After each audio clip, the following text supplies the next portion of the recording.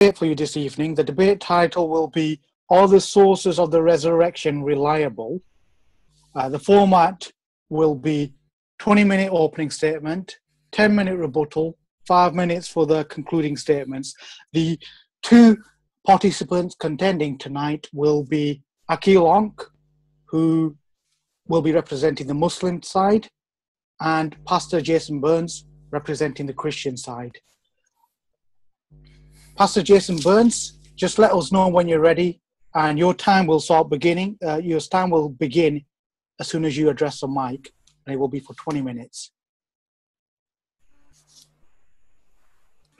Hi, folks. It's good to be with you, and thank you so much, Aqil, to debate me, and Yahya Snow and others, Ijaz, for inviting me. I really appreciate that. I'd like to pray before I start. Dear Father, we thank you for this day. We thank you for your love. And Father, I pray that for all of us today, we would know your love. And so, Lord, I pray that you be in this for your glory. In Jesus' name, amen. Please drop in your school bag.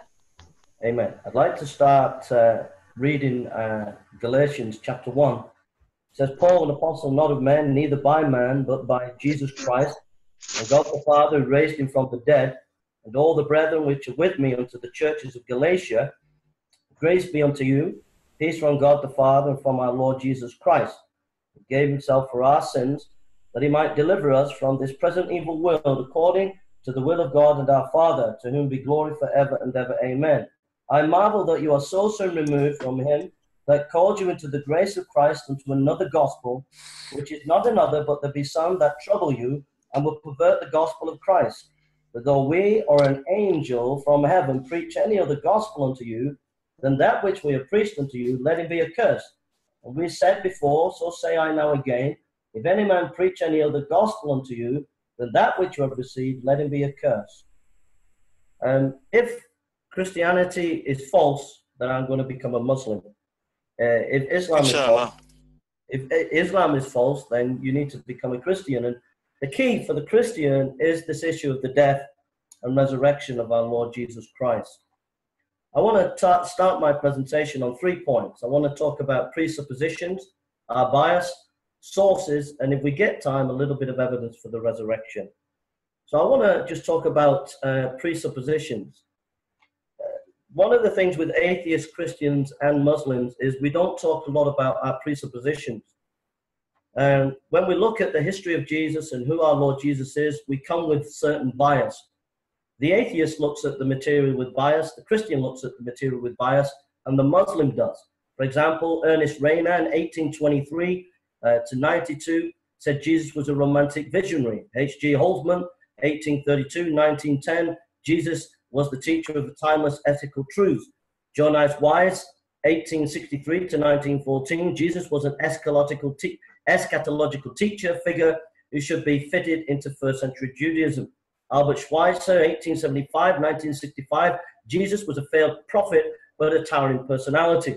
Rudolf Bultmann, 1884 to 1976, he saw Jesus as a preacher of timeless truth and was influenced by his existential philosophy. We have British atheists like Christopher Hitchens, who didn't believe in miracles, so he couldn't see that Jesus could have risen from the dead. We have Michael Onfray, French philosopher, who didn't even think Jesus existed, but it was his atheist philosophy that was influencing. Dominic Crossan said presuppositions are important. So I want to just say that as Christians and Muslims, we come with bias. I come with bias, and you come with bias as Muslims. Surah 15, verse 9 to 43 to 3 to 4 says that the Quran is inerrant. And in 2 Timothy 3:16, it says the Bible is the word of God inspired.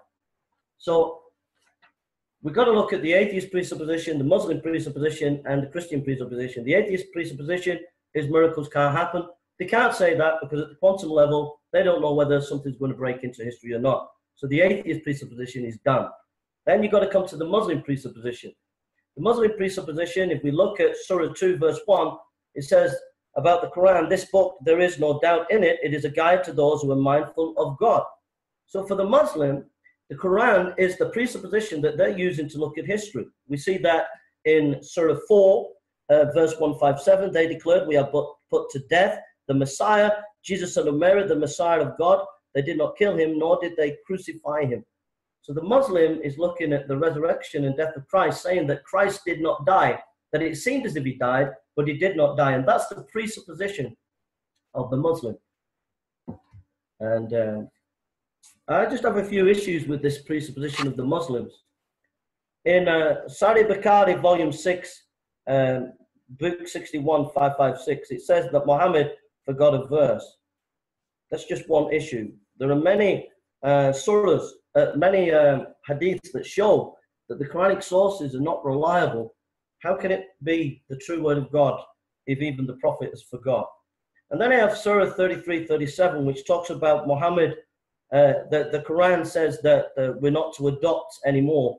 And it seems strange that Muhammad married his adopted son's wife. And it seems as if the Quran is just a production to suit Muhammad's desires. So I can't take the Quranic presupposition seriously. And we could go into contradictions in the Quran. It says,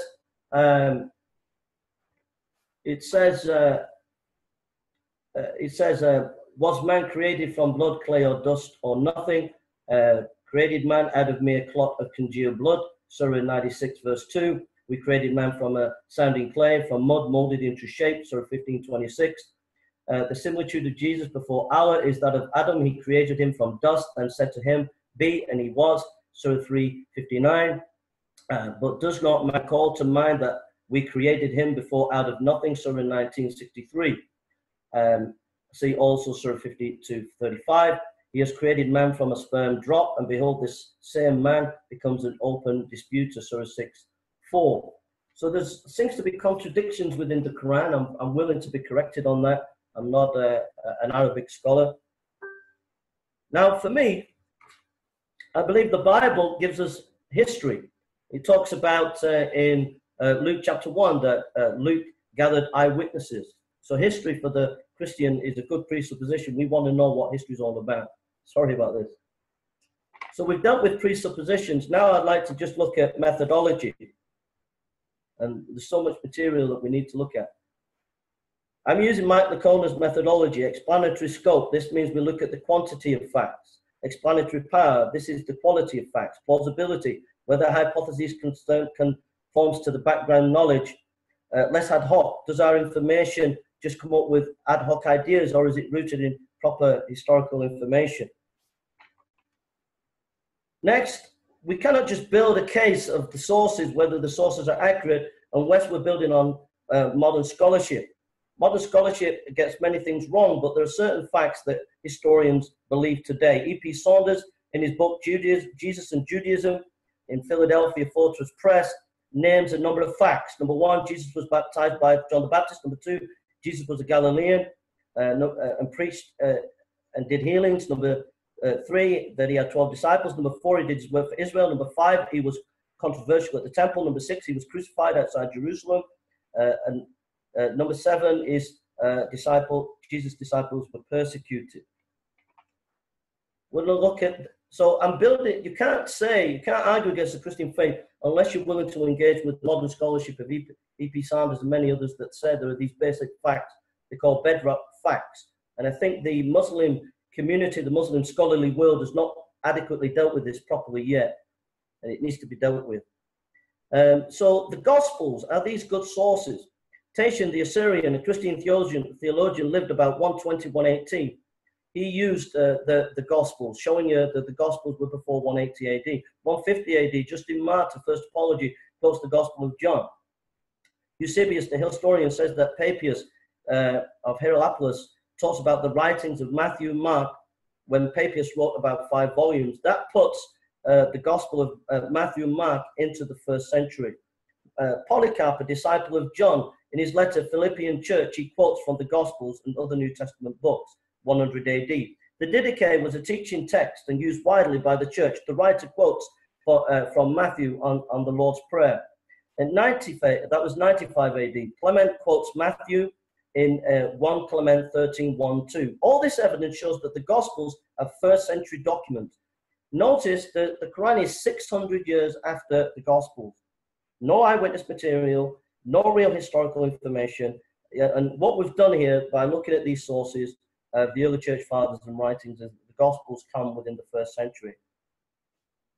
Some books you could read: John Arthur Thomas Robinson, a theological liberal; John W. Waynham, professor of New Testament Greek and biblical scholar; Gerger Gerhardsen, Swedish professor at Lund University; Michael J. Jauss, a French biblical scholar; Jean Carmagnac, a French scholar; Philip Roland, a French scholar; Carsten Peter Thied, German papyrologist. You can read all these, and also you can read a popular article, The Early Eyewitness of Jesus by J. Warner Wallace.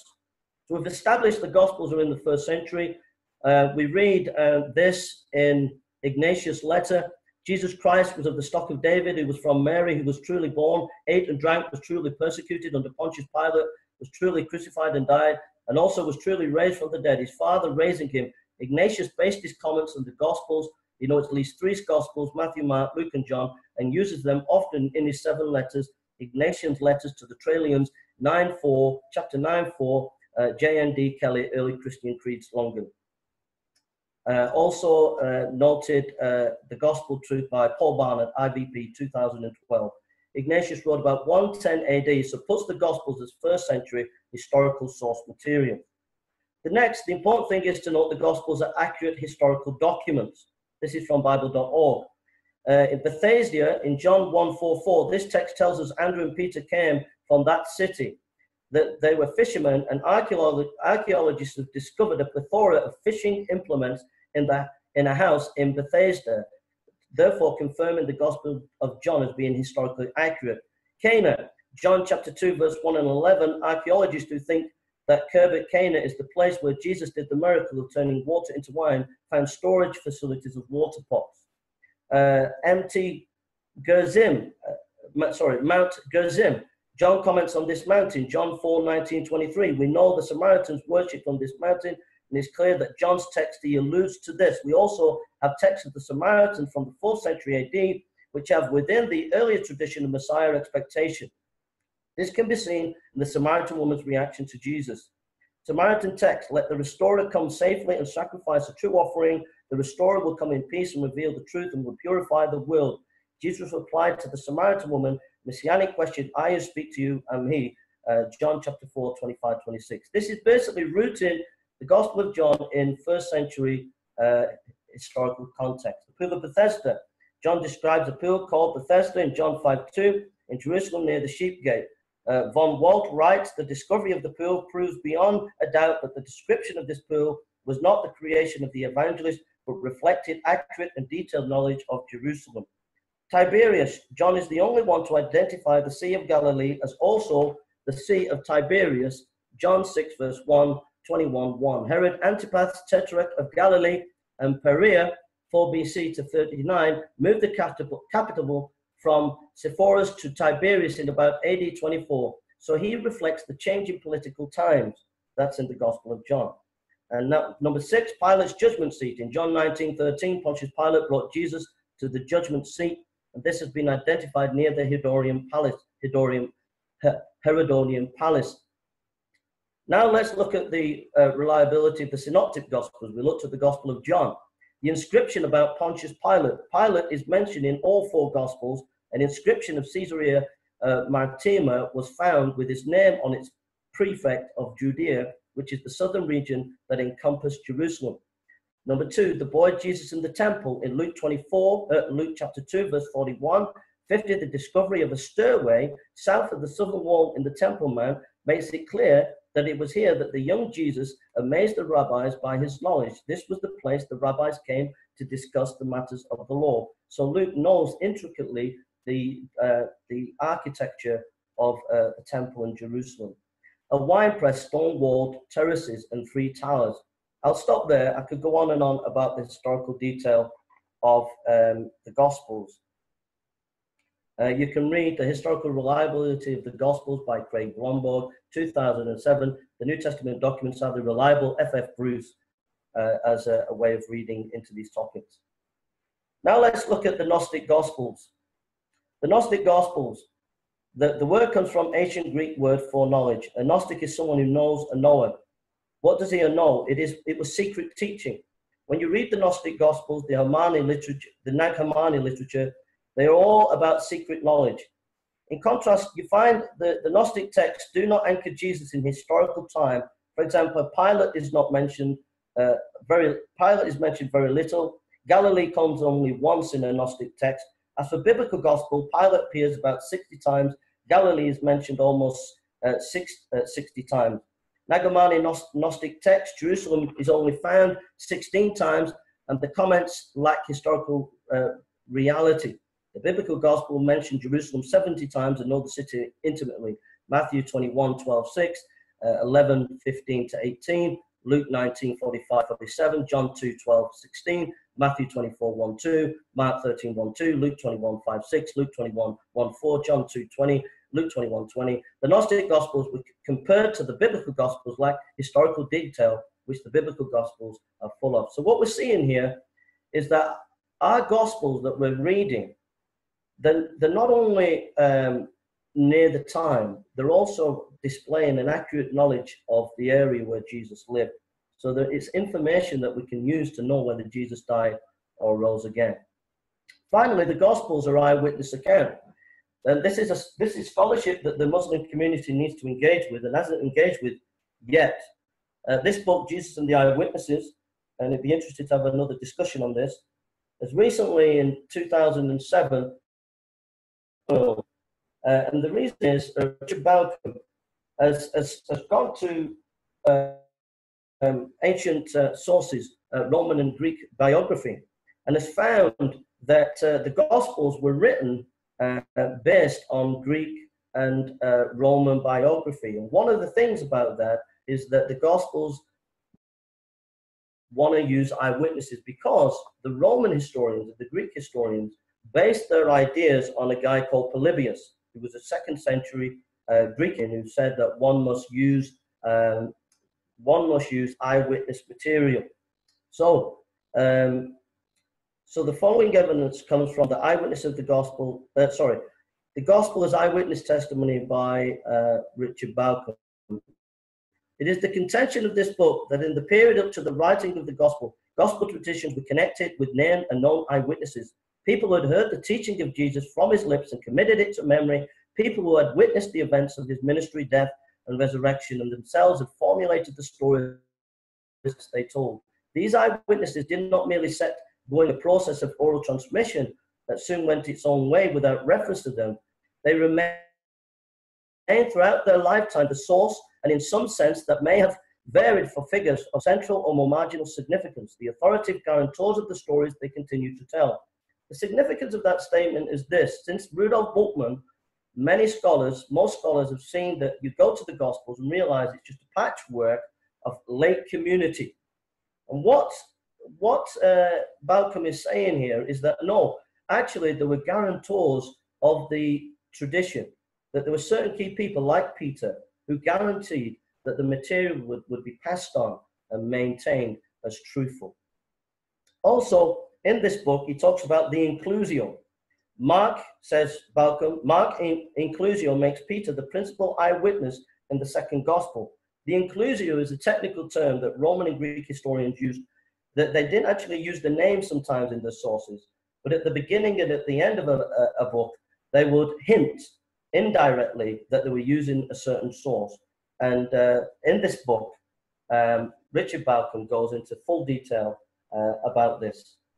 And Bart Ehrman has made a response to this, but the academic world has really began to move quite a lot now in the favor. Even Elaine Pagels, who is a Gnostic scholar, admits there is eyewitness material now in the Gospels, and that's quite a remarkable thing that's happened in the academic world.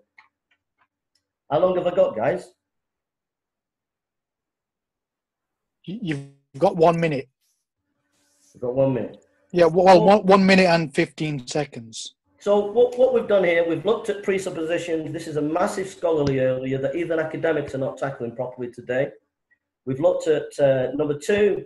We've looked at the Gospels are early source material. We've looked at that the Gospels are accurate source material. talking about the historical times. Thirdly, we've looked at the scholarship by Richard Balcom about eyewitnesses. Thank you very much. Well, thanks a lot, Pastor Jason. So, Aqil, I just want to remind both participants, you've got to stay on topic. This is a debate about the sources of the resurrection. So just remember to stay on topic, and I'll give you a reminder when you've got 1 minute. So Aqil, your time will commence as soon as you address the mic.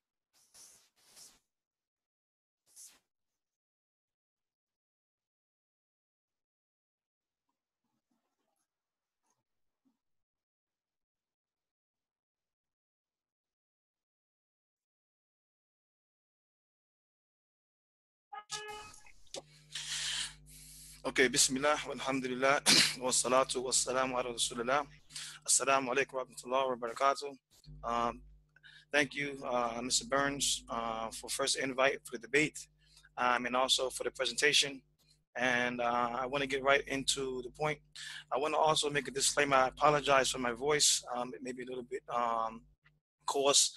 I had some cough this past week, so I'm just getting over that. But alhamdulillah, in time for the debate, and hopefully it's well enough to convey what we want to cover. So the topic is the sources of the resurrection of Jesus reliable?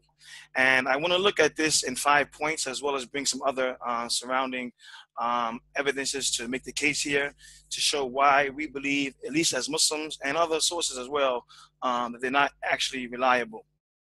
So there are 5 sources, 5 points that's taken from some historical presentations. Historians note these points as things that they like to see when they're looking at historical documentation to verify whether it's reliable or not. As well as I went into the Islamic sciences to bring also a couple of sources to show the veracity of Islamic sciences in comparison to Christian sources, and use that to examine the New Testament as a reliable source for the resurrection. When one wants to examine any narration of history, there are a few key factors that historians say must be in place when trying to obtain the closest and most accurate depiction of what actually occurred, if it occurred at all. From amongst them are the following, coupled with conditions from the Islamic sciences of hadith verification, and I think that we will find is noteworthy when we conclude. The first one is contemporary eyewitnesses. Now, Mr. Burns, he concluded with this by mentioning, citing Richard Balcom's testimony that there are eyewitness in the New Testament. When we look at contemporary eyewitness testimony, this is our position. There's not a single eyewitness testimony or a single eyewitness reliable testimony in the history of Christianity until the present day that can account for any such event of the resurrection or anything else. The crucifixion, that's just the bottom line. When we examine the gospel writers, because this first in terms of the Bible, we look at Matthew, Mark, Luke, and John. None of them are eyewitness testimony to the fact, maybe with the exception of, someone may quote John, but this is contended, and we'll look at this as we go along. Luke and Mark are not even contemporaries or disciples of Jesus, so they can never be eyewitness testimonies. But there's not a single eyewitness testimony. When I say eyewitness testimony, someone that was actual eyewitness that wrote and testified to the fact. You can tell me there were thousands of eyewitnesses, but where is their testimony to the fact? In the court of law, if you don't have the testimony from eyewitness, you have absolutely nothing. So to say they were eyewitnesses, even quoting and citing Richard Balcom, what eyewitnesses testimony do we have in any of the books of the New Testament? The belief in the resurrection, and that's all it is a belief, is based on an inference from the belief in the crucifixion, which we will touch on shortly. This inference comes from the ideology of Paul, because Paul is the one that said that if Jesus did not die and rise for us, then our faith is in vain. We are led astray, in so many words. So this idea of the resurrection, crucifixion, and resurrection is an idea of Paul's, who's the first writer of the New Testament literature. And we believe that the following Gospels are a mirroring or reflection of this ideology that Paul proposed early on in the first century of Christianity. We continue, but as it relates to there ever being a single, reliable eyewitness testimony to the event in any fashion, no such person has ever existed. And this is just reality. And I would challenge Mr. Burns to bring me one single eyewitness account who testified to the crucifixion or the resurrection. The existing accounts that we do find in the Bible about Jesus were not written at all by any contemporaries of Jesus or eyewitness testimonies to the fact. So not only is there not a contemporary eyewitness to the event of the resurrection, but there's not even a contemporary to give any eyewitness testimony to any event of the life of Jesus that we find as mentioned in the gospel. Another point that the historian, that's point number one. Point number two is another fact that historians like to see is multiple independent transmissions. They like to see that the account is repeated. And you have that in the New Testament. You have 4 gospels. So these gospels writers are writing about the same event. So you do have this. But the problem is, given the fact that there is not a single eyewitness testimony and transmission of this event, and in particular, we're talking about the resurrection, then certainly there cannot be multiple independent transmissions of it. Even though you have 4 gospel writers, and you have another writer by the name of Paul, who writes at his own independence and his own authority, according to his own testimony, but none of them are eyewitness testimonies to the fact. So even though there are multiple transmissions or there are multiple books on the life of Jesus, they're not written by multiple eyewitness testification. So by default, the Bible fails this point as well. Point number 3, and this would be our longest point, so I ask you your patience to bear with me, but it's very informing here.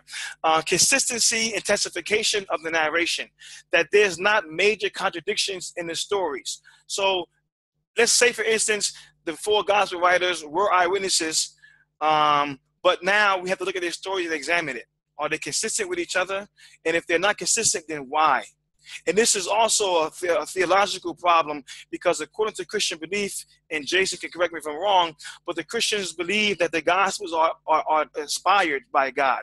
So even though they were not eyewitness to the fact, like for instance, Mark and Luke, who were not disciples of Jesus, they were inspired by God. This adds another problem, because if they were inspired by God, then you should find no contradictions amongst the books. Yet you find major and serious contradictions amongst the 4 Gospels and even the Acts and the books of Paul, the letters of Paul. So as for the narration of the account that we do have to examine, which are only found in the Bible, and I want to state this clearly, that when we look at, we say, sources of the resurrection, the primary and really only source that Christians can rely on is the Bible itself. There's not a historical shred of evidence whatsoever coming from the 1st century up until the 21st century that anyone can say outside of the biblical text supports the resurrection. It'll be inference, it'll all be something speculation, but there's not a shred of evidence outside the New Testament. And the New Testament is what we want to examine now. So when we look into the New Testament, the Bible, we have serious and unreconcilable differences. The first of them is that the biblical texts, as we have them now, since the inception, are written in Greek, and a classical elite Greek at that. Yet the disciples of Jesus, who were eyewitness testimonies, they spoke Aramaic.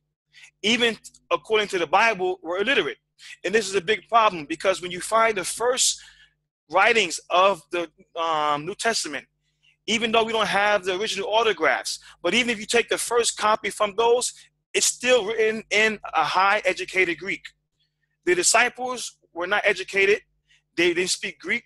So that means that someone else besides them had to write these accounts. According to Acts 4:13, 2 disciples, Peter and John, who John, he writes the last of the 4 Gospels, and his Gospel is the latest, coming at the end of the 1st century. Even some say the 2nd century, beginning 2nd century. He's considered to be illiterate.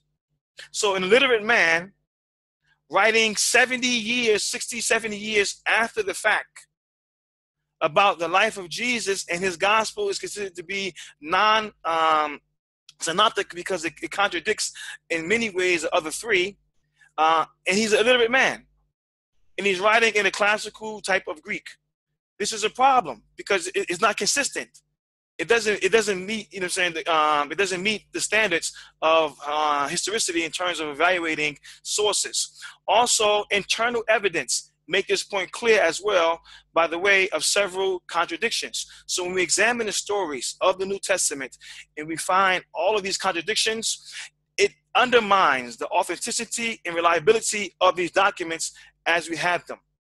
For instance, what day was Jesus crucified? This is important because, again, if this is inspired by God, then this should be something that should be accurate and no contradiction. If it wasn't inspired by God, then it's a historical problem. So no matter how you look at it, as inspiration or as history, it's a problem. Who carried the cross? Was it Simon or was it Jesus? This is a problem, historically as well as inspiration-wise. Who went to the tomb? Who were seen at the tomb? Did Jesus and disciples ever leave Jerusalem, or did they stay? These are clear problems that we have in the New Testament writings, that serious contradictions that undermines, first and foremost, its historicity or its historical reliability, as well as its idea or claim of inspiration.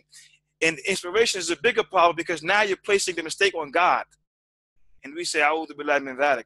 We seek God's protection from that. All of these are contradictions. These contradictions are serious enough to render the narrations of the accounts unreliable. Now, I have a few questions on this fact, or this point number 3. Why was Jesus, and this is something for us to think about when we look at the intertextual analysis of the resurrection story. I want us to think about, even if we take this on face value, that their sources has been protected, and it goes back to the time of Jesus. When we actually read the story itself, there are many things that stands out that just doesn't make sense to us that would give credence to the story itself. Rather, they undermine the story, and this is important. So I have 5 quick questions that I want to examine, and then we move on. One is, why was Jesus disguised as a gardener supposedly after the alleged resurrection? If Jesus had died and he had rose again, why was he disguised as a gardener according to John 20:15, and Mary Magdalene thought he was a gardener? This is something that we have to answer to, because it would make no sense for Mary, someone who knew Jesus very well, and who some people call her the beloved servant, the beloved companion of Jesus. Some list her as that. Why would she not recognize him and think he was a gardener? Question number 2, why then the disciples of Jesus recognize him and believe in him? We read in Luke chapter 24:11, Peter says the idea when Mary came back after telling them that Jesus had resurrected or Jesus was gone, he was in the tomb, he said, "This is fables, this is nonsense." Now, this undermines the idea and the idea that Jesus prophesied his death and resurrection. If Jesus prophesied his death and resurrection, why would the disciples say the idea of him being resurrected be nonsense? So this undermines that idea, and many scholars also don't believe that Jesus prophesied his death and resurrection. And Paul says, according to the scripture, that he would die and be raised up again 3 days. And after 3 days, according to the scripture, there's nowhere in any scripture that says that. So Paul is quoting scripture, but what scripture is he quoting to support his claim? We don't find it nowhere in the Old Testament or the New Testament. Number 3, why did Jesus seem so hungry? When we look at his life, we find Jesus, he ate, he broke bread, and then again he appears to his disciples after being with them for a half a day. They didn't recognize him. And then when he met them, he asked them, "Do you have anything to eat?" The point here, this is a theological problem for us. If you're saying that Jesus conquered death and he's resurrected and he's no more dependent upon his physical body, why is he continually eating and asking for food and obviously appearing to be hungry? These are things just to think about. when we look at this story, we just can't take it on face value anymore. We have to examine these things, and looking at these things logically is part of the examination. Question number 4, why did Jesus refuse to leave Jerusalem and also command the disciples the same? As we find in Acts 1:4, Luke 24:49, 43, he says, stay here in Jerusalem and don't go outside this area. So why is that? The contention is that because he's still evading the people who tried to kill him, he don't want to make himself broadcasted to people, so he's staying low key, as we say. And this was understood from these kind of events. He's disguised, he's not being recognized, he's appearing and not appearing. He's saying, don't go over here. And then the 5th question to complement all of this is, why didn't Jesus just appear to Pilate and those who ordered him to be killed from amongst the Jews, to prove that he truly conquered death and was who he said he was? If Jesus had truly conquered death and resurrected, and know that he cannot be killed anymore because he's a resurrected body, why not appear to all of these people, and why not have his appearance recorded by eyewitnesses en masse? Paul is the only one that says he appeared to more people, like over 500. But where from amongst those 500 is any eyewitness testification to that fact? We have absolutely none. Absolutely none, other than what the Gospels provide for us. And like we mentioned, we believe the Gospel writings are mirroring or portraying of the theology that Paul proposed early on, since his writings was the first. So this is point number 3, and we have 5 questions there. We move quickly to point number 4, which is authenticated complete chain transmission. And these last 2 points are taken from the Islamic sciences, and we move them very quickly so we can get to some points to mention in closing. But an authenticated complete chain of transmission means that if you have a testification from someone, they can relate who they got it from and relate who they got it from back to its original source to verify that this source is its veracity meets standards. If I say something now that something happened, how can you verify it happened unless you could trace it back to someone? Similarly, like we have our family tree. How can you claim to be from this descendants or have this people in your genealogy if you can't trace your family tree? We can't believe the Bible on face value because the Bible, or people say you should believe in the Bible.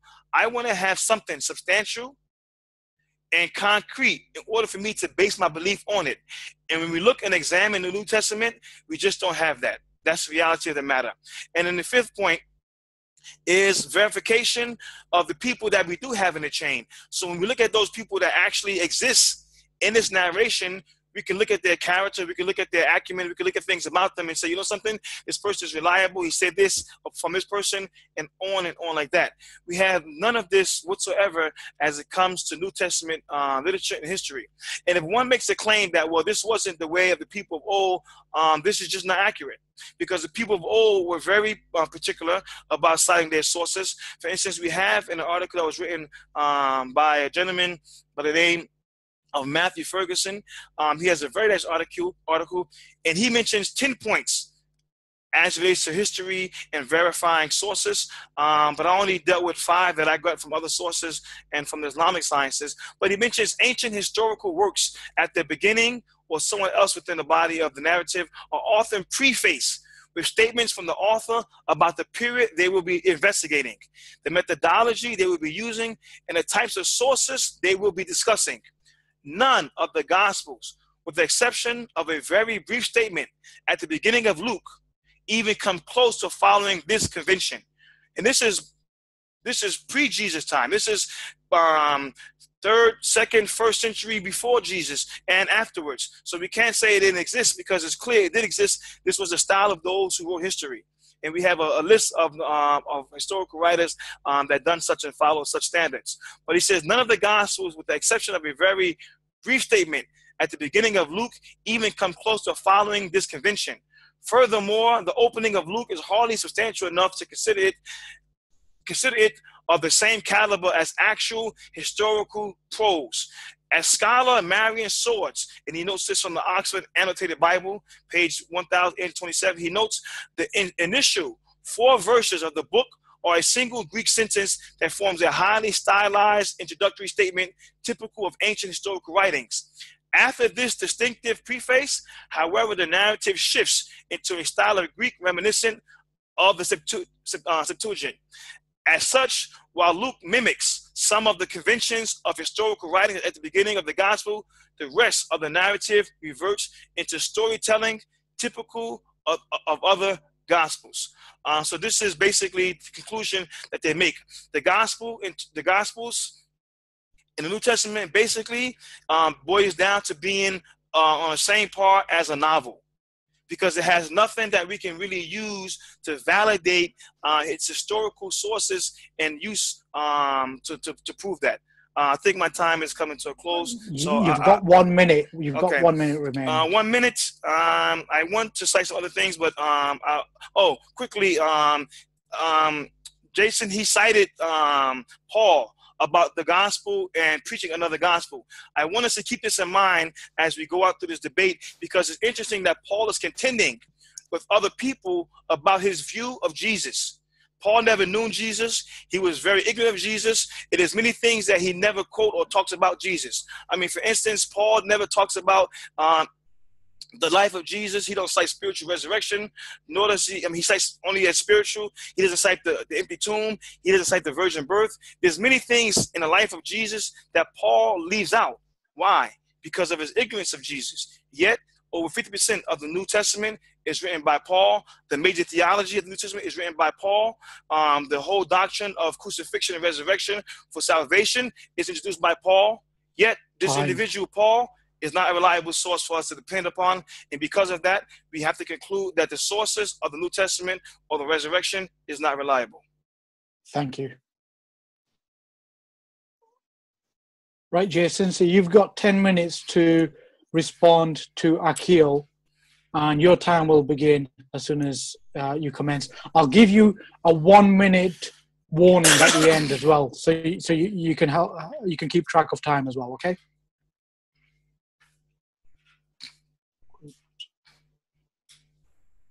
Okay, you challenged me about eyewitnesses. I was giving him scholarship that the academic world has not fully dealt with properly. It's only since 2007 that Richard Balcon's book has been out. And it's rocked the academic world. Even an atheist Dr. Crosley at Sheffield University admits that this is a very powerful book. Dr. Burridge has written extensively on it. And the academic world is coming round to the view that there is eyewitness material in the gospel. That's just a basic academic fact. And Oxford University and Cambridge need to catch up with Sheffield University and other academics in the field who are actually seeing the light on that issue. In John chapter 1, it says, that which was from the beginning, which we have heard, which we have seen. Are you ready? With our eyes, which we have looked upon, and our hands have handled of the word of life. For the life was manifested, and we have seen it, and bear witness, and show unto you that eternal life which was with the Father and was manifest with us. There's no eyewitness account concerning the Islamic view that Jesus didn't die, but we here have eyewitness material clearly stated in 1 John, and you can read a number of areas in the Gospels that it's based on eyewitness material. So that's the one point dealt with. Second point, historical multiple independent sources, the Gospel of Matthew, Mark, Luke, and John. In Matthew and Luke, there's 92% of Mark within those Gospels. However, there is 500 verses in Matthew that is not in any, that is independent of Matthew, and there are 300 verses in Luke that are independent of Luke. What you see here is that there are independent historical sources. There are 4 independent historical sources in those Gospels. And one of the things that the academic world, Bultmann has crumbled now in the academic world, but the academic world was hampered by Bultmann's ideas about sources behind the Gospels, the Q source and whatever. And we need to, the academic world need, and we need to look at this a lot more objectively rather than polemic. There is much more sophisticated historical writing going on in those 4 Gospels than even the academic world is willing to admit.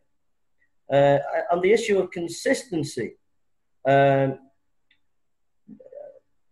just trying to, consistency, I can't remember what that issue was there. But consistency, all Dominic Crossan says that Jesus died under Pontius Pilate. But if we just look at the consistency in the academic world here, just for a second, if I can get the notes. Sorry. I just want to deal with this issue of consistency. Consistency. Bart Ehrman says, one of the most certain facts of history is that Jesus was crucified under the orders of Roman prefect of Judea, Pontius Pilate. Liberal Dominic Crossan, that Jesus was crucified is as sure as anything historical ever can be. And there is consistency. You can point to all these minutiae, what happened here, what happened there. They seem to be contradicting each other. But all the Gospels and all the New Testament writers are consistent that Jesus died and rose again. All the minutiae detail that if it was doctored, they'd make it all perfect. But because it's not all perfect, it shows you they've not doctored the information. So there is an honest consistency there by showing the difficulties within the text. They're being honest.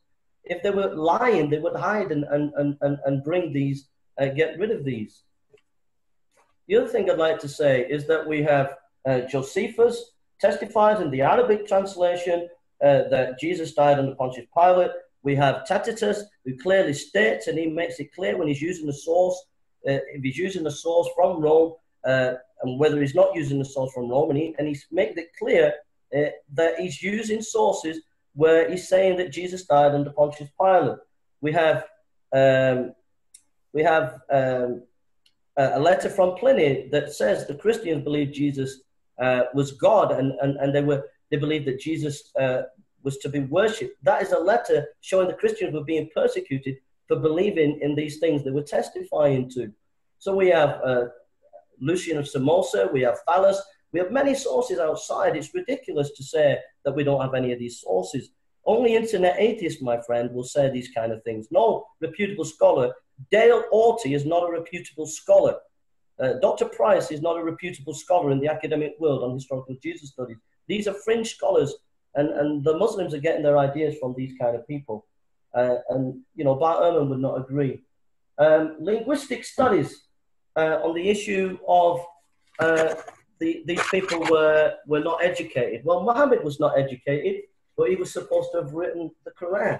But linguistic sources, we've discovered thousands of manuscripts in the ancient world, in Egypt. And we found the Nag Hammadi literature, and it shows that there was much more higher literacy than even scholars are really willing to engage with today. Another example is if you take, sorry about this, my eyes are not very good, but we can see here, we found a document in the ancient world in Egypt. It says this: I am Isis, the queen of every land. That document clearly shows that when Jesus says, ego I am, in the Gospel of John, that John is being honest and saying what Jesus is saying because it's rooted in the language of that time. The other thing as well about John Bunyan, for example, was one of the most uneducated people of his time, yet he wrote one of the greatest books ever lived, which was Pilgrim Progress. So just because you're not educated doesn't mean you can't write amazing books or scholarly works. So that's prejudicial. The other thing as well is John. I'm just trying to think. I'm getting a bit tired now. Well, I'm just thinking about John. Fishermen were not that poor in those days. Actually, it was quite a wealthy job to do. So, you know, it could have been more educated than you realized, had resources. The other thing as well is people did have access to key libraries in central areas that Rome provided. Another thing as well is that slaves were taken from various parts of the ancient world, and they were educated. They could have been used as amanuenses for gospel writers if need be. So I've lost my train of thought now. Oh, yeah, here we are.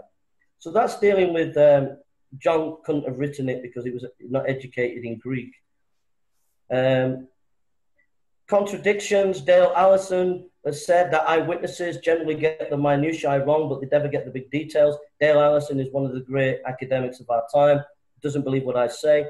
So these minutiae issues are not are just a smoke screen. The big issue is nobody in the academic world of any repute actually says that Jesus didn't die. They all agree with that. And all the main academics agree, even Dale Allison, who disagrees with me, they all agree that even the disciples believed that Jesus rose from the dead. And then finally, a landmark book that no Muslim scholar, no Muslim debater should go without reading.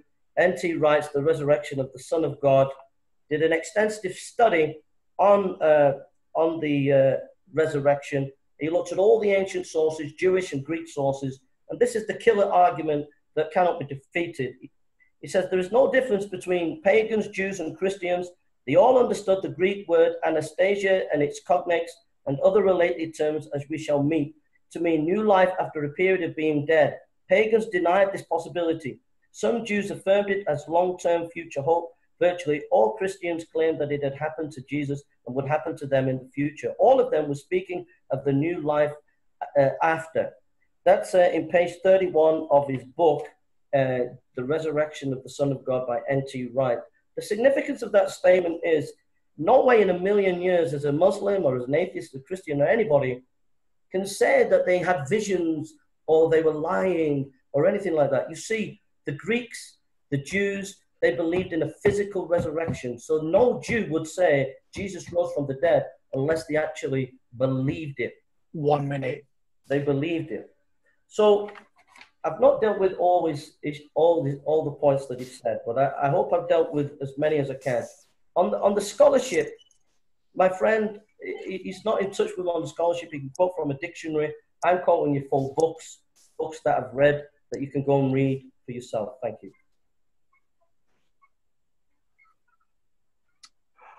Right, thanks a lot, Pastor Jason. So, Aqil, the same applies to you. You'll get a 1 minute alert at the 9 minute mark, and your time will begin as soon as you're ready.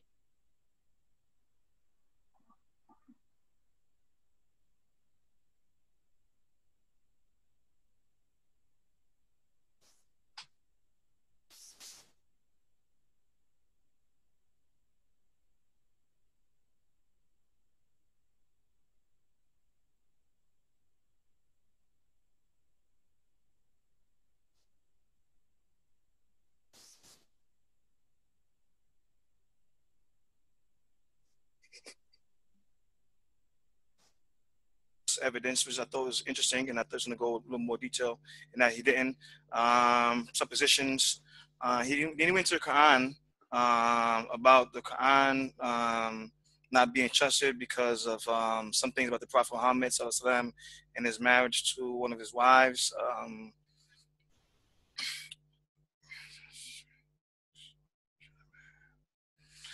So let's start here. Bible gives us history.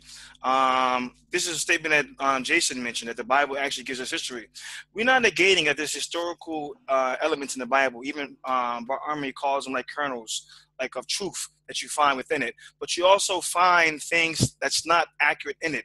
For instance, there's a difference, that's one of the points mentioned, the difference between hagiography and biography. So it says, the Gospels, in contrast, are not historical biographies. They're not historical biographies, but can be more aptly described as hagiographies, written in unquestioning praise of their messianic subject. Although the genera of Christian lives of saints developed after the Gospels, they can still be regarded as hagiographical, in that they function as laudatory biographies, praising the subject rather than critical biographies, as a good representation of the scholarly consensus about the rhetorical aims of the Gospels. So basically what the Gospels are is the writings that's praising someone, in this particular instance is Jesus, but not really being critical and looking at history as related to that. So no, we don't accept that the Bible is valid historically, because it deviates away from the historical norms of giving us historical documentation. And Jason has brought nothing to answer my arguments about that. He said he maybe try to cover as much as he can. Unfortunately, he didn't cover much at all.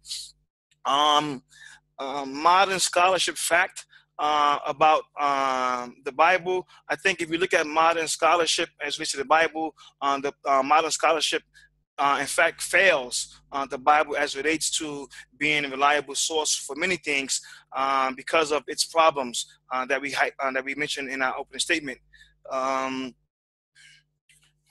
He mentioned Quran being 600 years later than the Gospels. I wonder if we can put a stop to this whole idea of the Quran being 600 years later.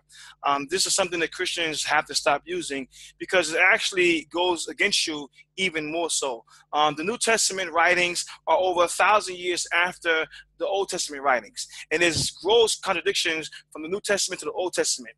So if you want to use this argument of the Quran being 600 years later after the fact of Jesus ﷺ, and how could the Quran get anything right about him because it's 600 years later, how could the Old Testament be a source that's talked about by the New Testament when the New Testament comes over 1,000 years later, 900 to 1,000 years later, and quotes are wrong, quotes are not there, things are mistaken. For instance, we have in Matthew the prophecy that's forged, where he says that out of Egypt, my son came out of Egypt, or I took my son out of Egypt.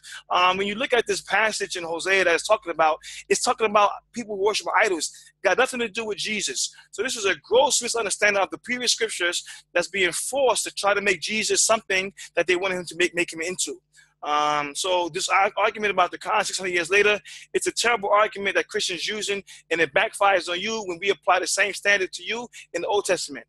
So in the future, Jason, I would advise don't use the argument because it becomes very embarrassing.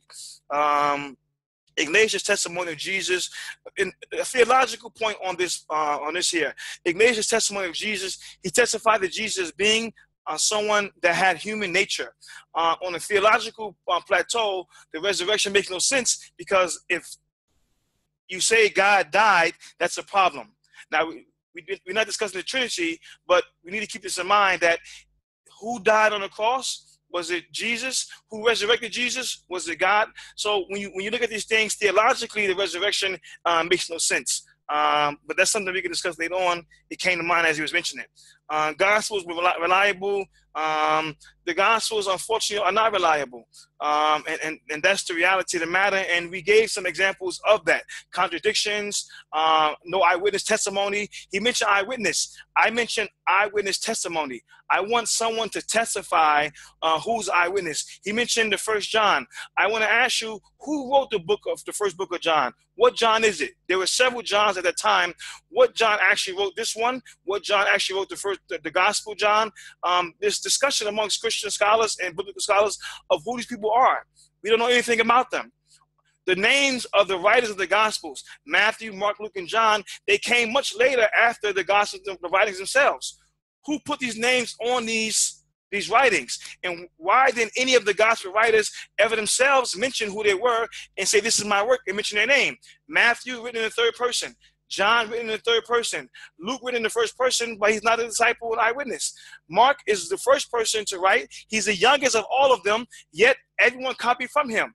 So when you analyze this literature, it's just so many problems with it that you cannot accept it to be reliable.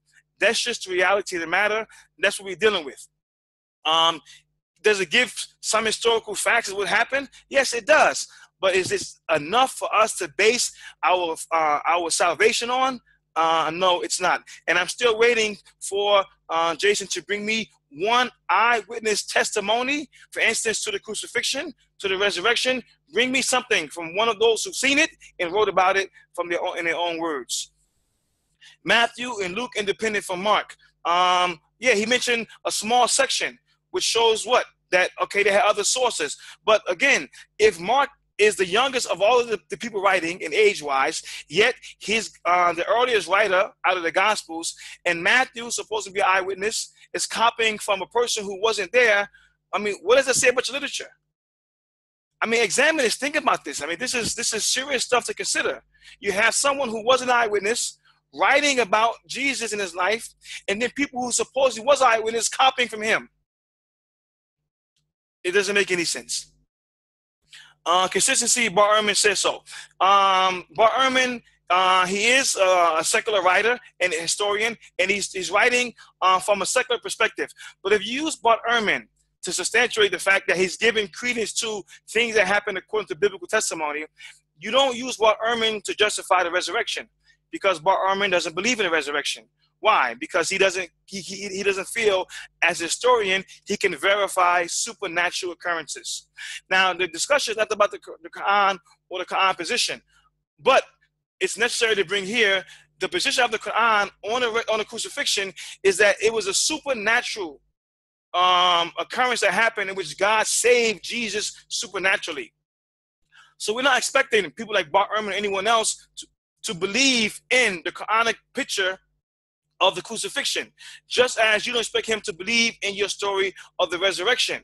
So if you're going to hold Bar Ehrman as credential, as verifiable for the crucifixion, but yet deny him for the resurrection, then I'm going to use your same principle to show why he don't even believe in the crucifixion, because a supernatural event occurred. Just that he don't believe in the earthquakes, he don't believe in the whole world going dark, he don't believe in the curtain splitting, he don't believe in zombies running from the grave. All of these things happen at the same time with the crucifixion. Why don't Bar Ehrman believe in these things as well? So you can't quote him for the idea of Jesus dying, but then leave out all the other things that happen at the same time that supposedly was historical in the Bible, but there's no historical documentation or facts or testimony to it. You can't have your cake and eat it too, Jason. I'm sorry. Josephus and Tacitus. This is redaction. Josephus mentions very little. He does mention about Jesus, but again, he's just quoting from what the Christians said. He wasn't an eyewitness, and neither was Tacitus. They're late first century, going to the second century. They're not eyewitness testimonies. Bring me someone that's seen it and wrote about it, and that we can look at the document to see whether or not it's valid and reliable or not. You don't have any, and we're still waiting for it. Muhammad not educated, but wrote the Quran. That wasn't our point that we was making. The point we was making is that you have early documents written by people who could not write in another language. And the Quran is a miracle in that sense. The people who wrote the Gospels, were they really believing they were writing God's word? When Luke stated in the beginning of his Gospel that I'm writing because everyone else is writing and I see fit to do so, is he saying I'm writing because I'm inspired by God? Did Luke believe he was writing God's word? I don't think that he believed that. Neither did Matthew, neither did Mark, neither did John. But nonetheless... Aqil, you've got 1 minute. Okay. Well, less than 1 minute, 30 seconds. Sorry. Okay, all right. And then he mentioned access to key libraries, which is important. If there was access to libraries, that means that there was serious academic literature being written. How come the Bible doesn't follow the same genre in terms of its literary style and academic approach to history? I'll close with that. Right, thanks a lot for that. To end the debate on the part of Pastor Jason, he'll have 5 minutes to conclude, and likewise with Aqil. So take it away, Pastor Jason, when you're ready, please.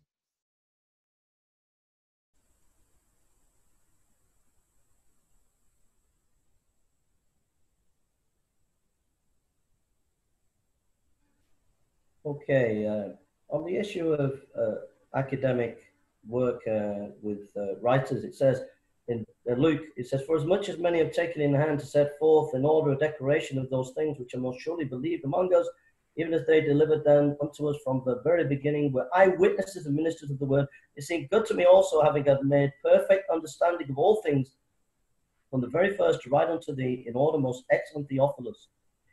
Luke uses the Greek word eyewitnesses. It's the exact Greek word that Polybius uses in the 2nd century BC.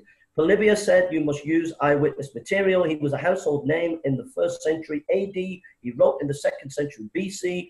All the main historians in the 1st century AD, Josephus, Tacitus, and all the others copied. Lucius Samosa copied, and Luke copied Polybius. They wanted to use eyewitness material, my friend, and that is where modern scholarship is going at the present time, realizing this. Eyewitnesses, we'll get to more eyewitnesses in a minute. It says we have historical record of Thales, 52 AD, says there was a darkness. We have record of Pliny the Younger, 61, Suetonius, Tacitus, Marcarabian, Philogon, Lucian of Samosa, Celsus. We have the historical record of Josephus, the Jewish Talmud. All these sources are outside sources, and is what is called multiple attestation. when you get enemies telling you that things have happened on the other side, it tells you that that's probably something has happened. And that's why Gerd Ludemann, an atheist, said it is historically certain that Peter and the other disciples had experienced after Jesus' death, in which Jesus appeared to them as the risen Christ. That's why Bart Ehrman, you said, believed in that Jesus died, but he didn't believe in the resurrection. But Bart Ehrman would agree, as well as Gerd Ludemann, the atheist, they would agree that the disciples believed and saw a resurrection.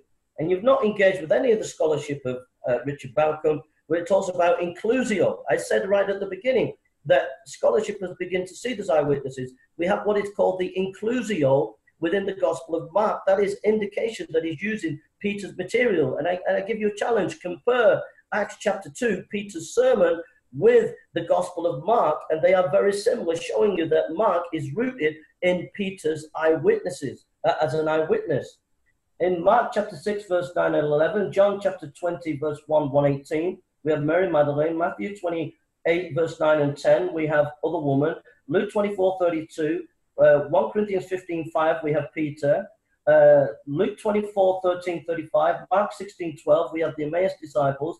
10 disciples in Mark 16, 14, Luke 24, 26, 42, John 20, 19, 25, 11 disciples in John 20, 26, 31, 1 Corinthians 15, 5, 7 disciples in John 21, 125, 500 brethren in 1 Corinthians 15, 6. We have James as an eyewitness, 1 Corinthians 15, 7, 11 disciples in Galilee, Matthew 28, 16, 20, Mark 16, 15 to 18, and 11 disciples in Acts 1, 3, chapter 1, verse 3, 12. Are we saying that Peter and Luke and all these disciples were lying? Are we saying that, or are you saying that Allah deceived these people and they've gone on being deceived? Where is the evidence to back up the Quran's claim that Jesus didn't die? Who was it that did die on that cross? And also, it is important, and it's not a way of, you can't get out of this, my friend. The Quran came 600 years after you. The Old Testament is a different ball game to the Quran. The Old Testament has been verified hundreds and hundreds of times of being historically accurate. The liberals said that there were no Hittite empire. The Old Testament got it wrong in the 19th century. Late in the 19th century, we found information that there was an Hittite empire. The Old Testament was proved to be right. The actual writing of the Quran has never been shown to be very historical, and the Quran doesn't claim to be a historical. You've got 1 minute. But we have. Sorry, when you want information. When you want information, sorry about this. We have 89 confirmed facts by scholar historian Colin Hermer in the book of Acts. 80 confirmed facts. He's a scholar, he's a skeptic, but he says there are 80 facts based in the Gospel of Luke. We have 59 historical confirmed facts in the Gospel of John by Craig Blomberg. The Quran has nothing like this, has no historical detail. If it does have anything about Jesus, it uses the infancy Gospels, which are Gnostic Gospels, which are later than the 4 Gospels. I've given you solid historical evidence to show that the Gospels are early. I've shown you that they're historically reliable. I've given you cutting-edge research in N.T. Wright and Richard Bauckham, and your arguments are mainly theological and maybe a few questions here and there which I've not been able to answer. But there we are. That's where I finish. Time. Thank you. So, Aqil, if you want to just end off with your 5 minutes, you'll have to unmute your mic.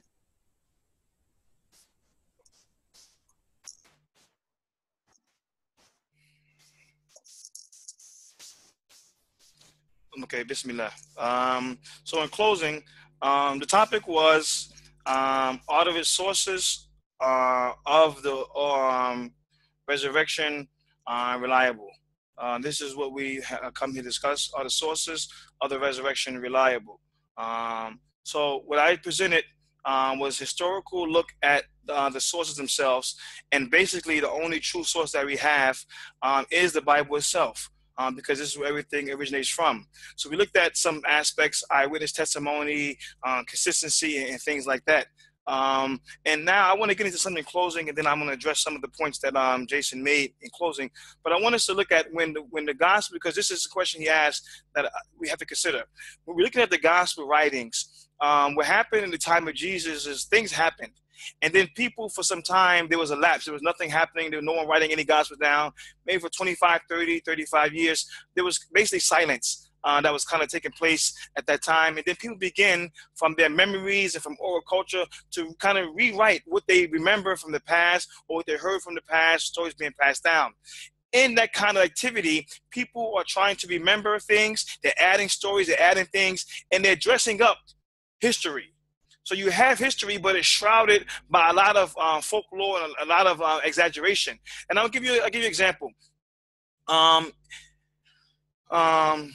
Thucydides, for example, in his preface and history of the Peloponnesian War, he says, now, as much as particular persons gave speeches, either entering the war or when it was already taking place, it has been difficult for me to remember precisely the exact words that were spoken, either from those that I heard myself or from those that I was informed of by others.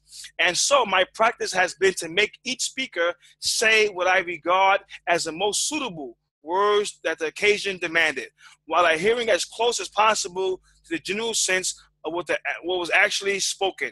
So basically what he's saying is this: I can't give you exactly what happened, but I'm going to fill in the blanks and give you the best of my ability, and I may add some things to take some things away.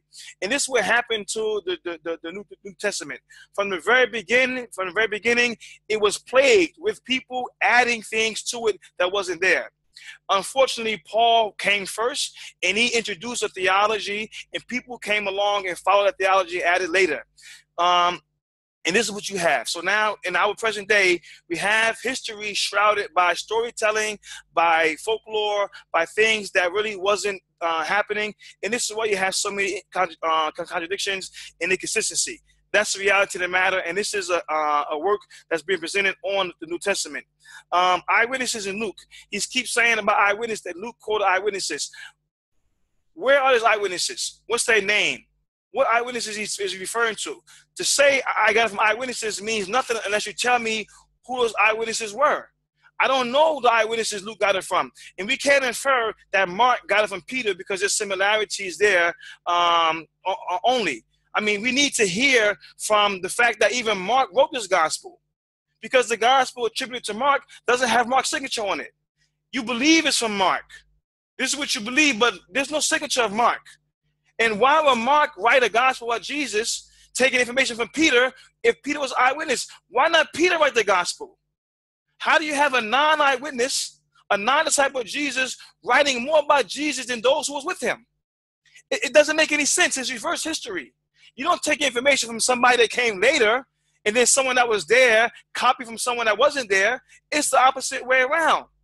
But you're telling me that because there's similarities in the gospel of Mark and Peter, Mark must have got it from Peter, yet Peter didn't write it. He didn't write the gospel. There's no gospel of Peter. So that's not in the Bible anyway. There used to be. 1 minute. 1 minute left. So eyewitness testimonies, you mentioned all these verses. We don't have any testimony from them. We have someone saying that this person seen this and this person seen that. Where is their documentation? Where is their gospel?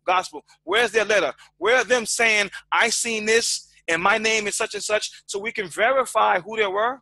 Not someone appending a name to writings, 102nd century, now names become put on the gospel writers that was there. This is unacceptable and it's not historical. I mean, there's a lot of information to go over. Our time is short, but I think these questions are something we have to consider. We have to really look and examine how is the historical presentation of the Bible backwards from the normal standard history of writing, even from that time. It doesn't add up and it doesn't conform to reliable historical writings. Therefore, we have to conclude that the sources of the resurrection, which is primarily the Bible, the New Testament itself, is not reliable, and we cannot rely upon it as a historical document for such an activity. Is there any time left? No. Okay, thank you. That's it. I close. So I don't know now if we're going to do some questions and answers. Because I mean, these periods are very short. There's a lot of information to cover. So I hope maybe there's some follow up. We can do some questions and answers to get Jason a little more opportunity to bring some things he wanted to bring, and as well as myself. Yeah. Okay. Well, let's see what Jason's. Jason, do you want to unmute your mic? We've had consistently over 20 people in the room throughout the debate. We've got 19 now. I suspect a lot of them have questions. Jason, do you want to do a Q&A?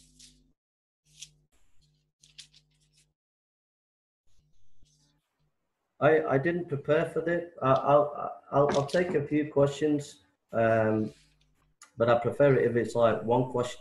Is it from the audience or from? Yeah, it would be from the audience. So we've got I did put it out in the Apologetics Academy. I've stopped recording. I know well, you two can carry on recording because it's good to have your Q&As recorded. So there could be some Christians in the room as well. So if there is a Christian in the room and you want to ask a question, I know Pastor Bashoff was here, but he's left now. You've got the first opportunity. Any Christians? Wouldn't it be better if me and? Oh, you two want to get? Yeah, because what happened is you did veer off topic as well, Jason. You started talking about. Stephen wants to ask a question, so I'll let Elder Stephen ask his question, and then you two can have a back and forth. Okay. So, Elder Stephen, do you want to unmute your mic and just ask your question?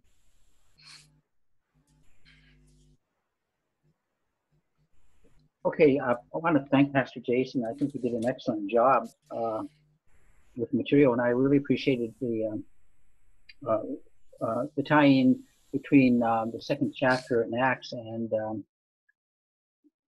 the Gospel of Mark. I really didn't know that, so thank you so much for that little piece of information.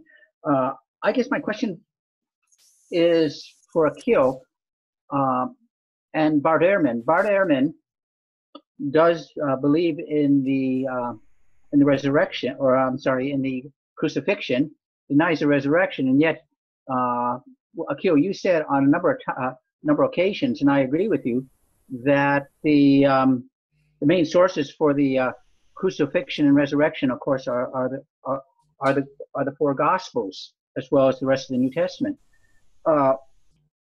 Why, but Bart Ehrman rejects the supernatural. I mean, if he was going to be consistent, he would have to reject everything.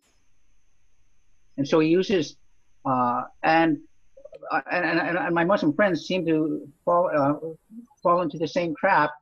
You reject the New Testament because it's supernatural.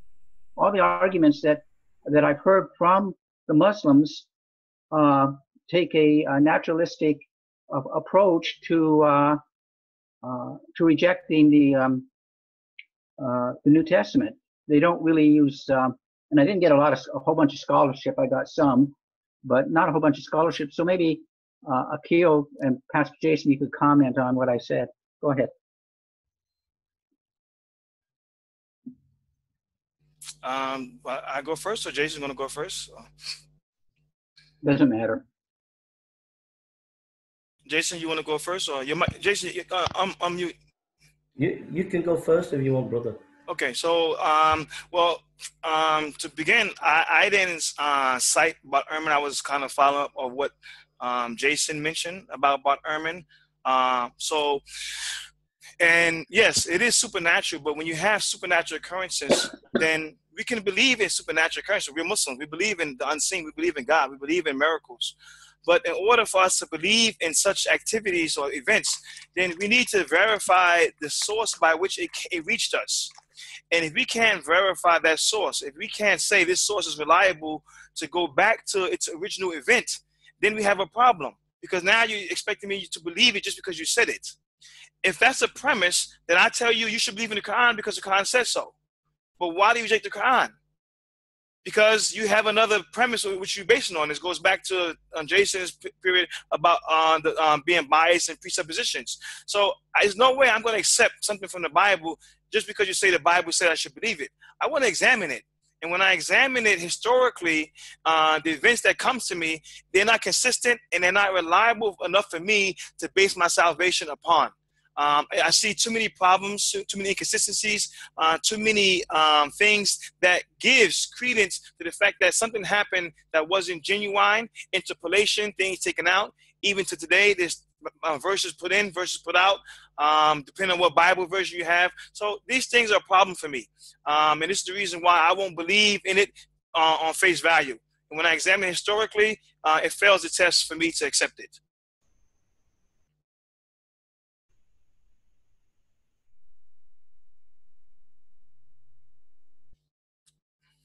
I'll read this.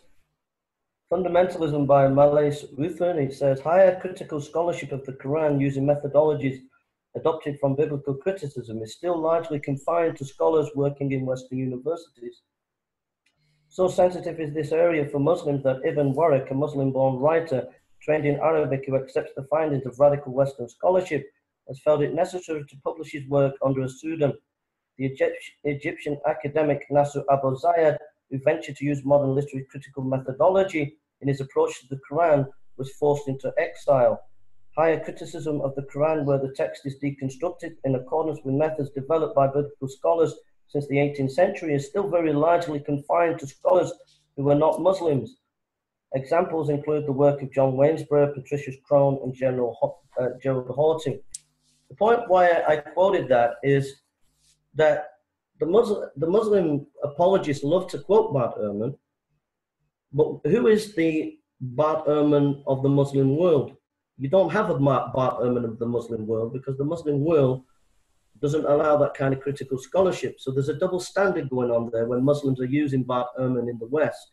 All I'm doing is saying, look, you use Bart Ehrman against us, but Bart Ehrman in no way would agree with you concerning the crucifixion and concerning even the resurrection. Bart Ehrman would agree that the early church believed in a resurrection.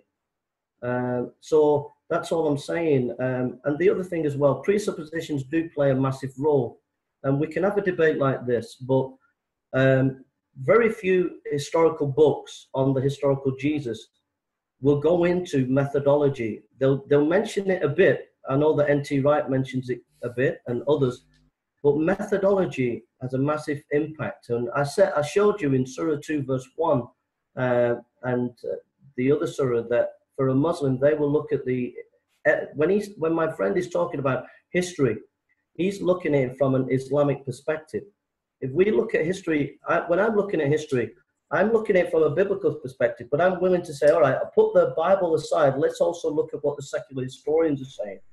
And the secular historians do agree with what I would call, and this is important, the plausibility structure. Every theory, every fact has a plausibility structure. And a plausibility structure means that you will never have all the detail. You'll never have all the detail in history. You'll never have all the detail in science. There'll always be things that you never get accurate or you need to tweak. But if something is a fact or is a theory that's 70% correct, it will have a plausibility structure. And the Gospels and the New Testament have a plausibility structure that Jesus died and rose again. That plausibility structure is not undermined by any modern scholarship of any repute today. All that my friend has dealt with is the minutiae stuff, which will take hours and hours to deal with. The grand narrative, the grand facts, my friend, they're unquestionably accepted by scholars today. And I've given you N.T. Wright, I've given you his book to go and read on Jesus and the Son of God. And that is the major work today on this topic. I finished. Thank you. Thanks, Pastor Jason. So I've got one hand raised. We'll take a question from this. So this is Ijaz, a Muslim, and then maybe both of you two can just have a little chat and then we can call it a day.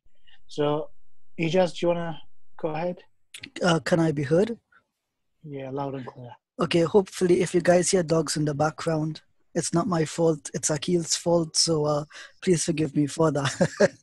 Okay. So Pastor Jason, thank you very much for your contribution.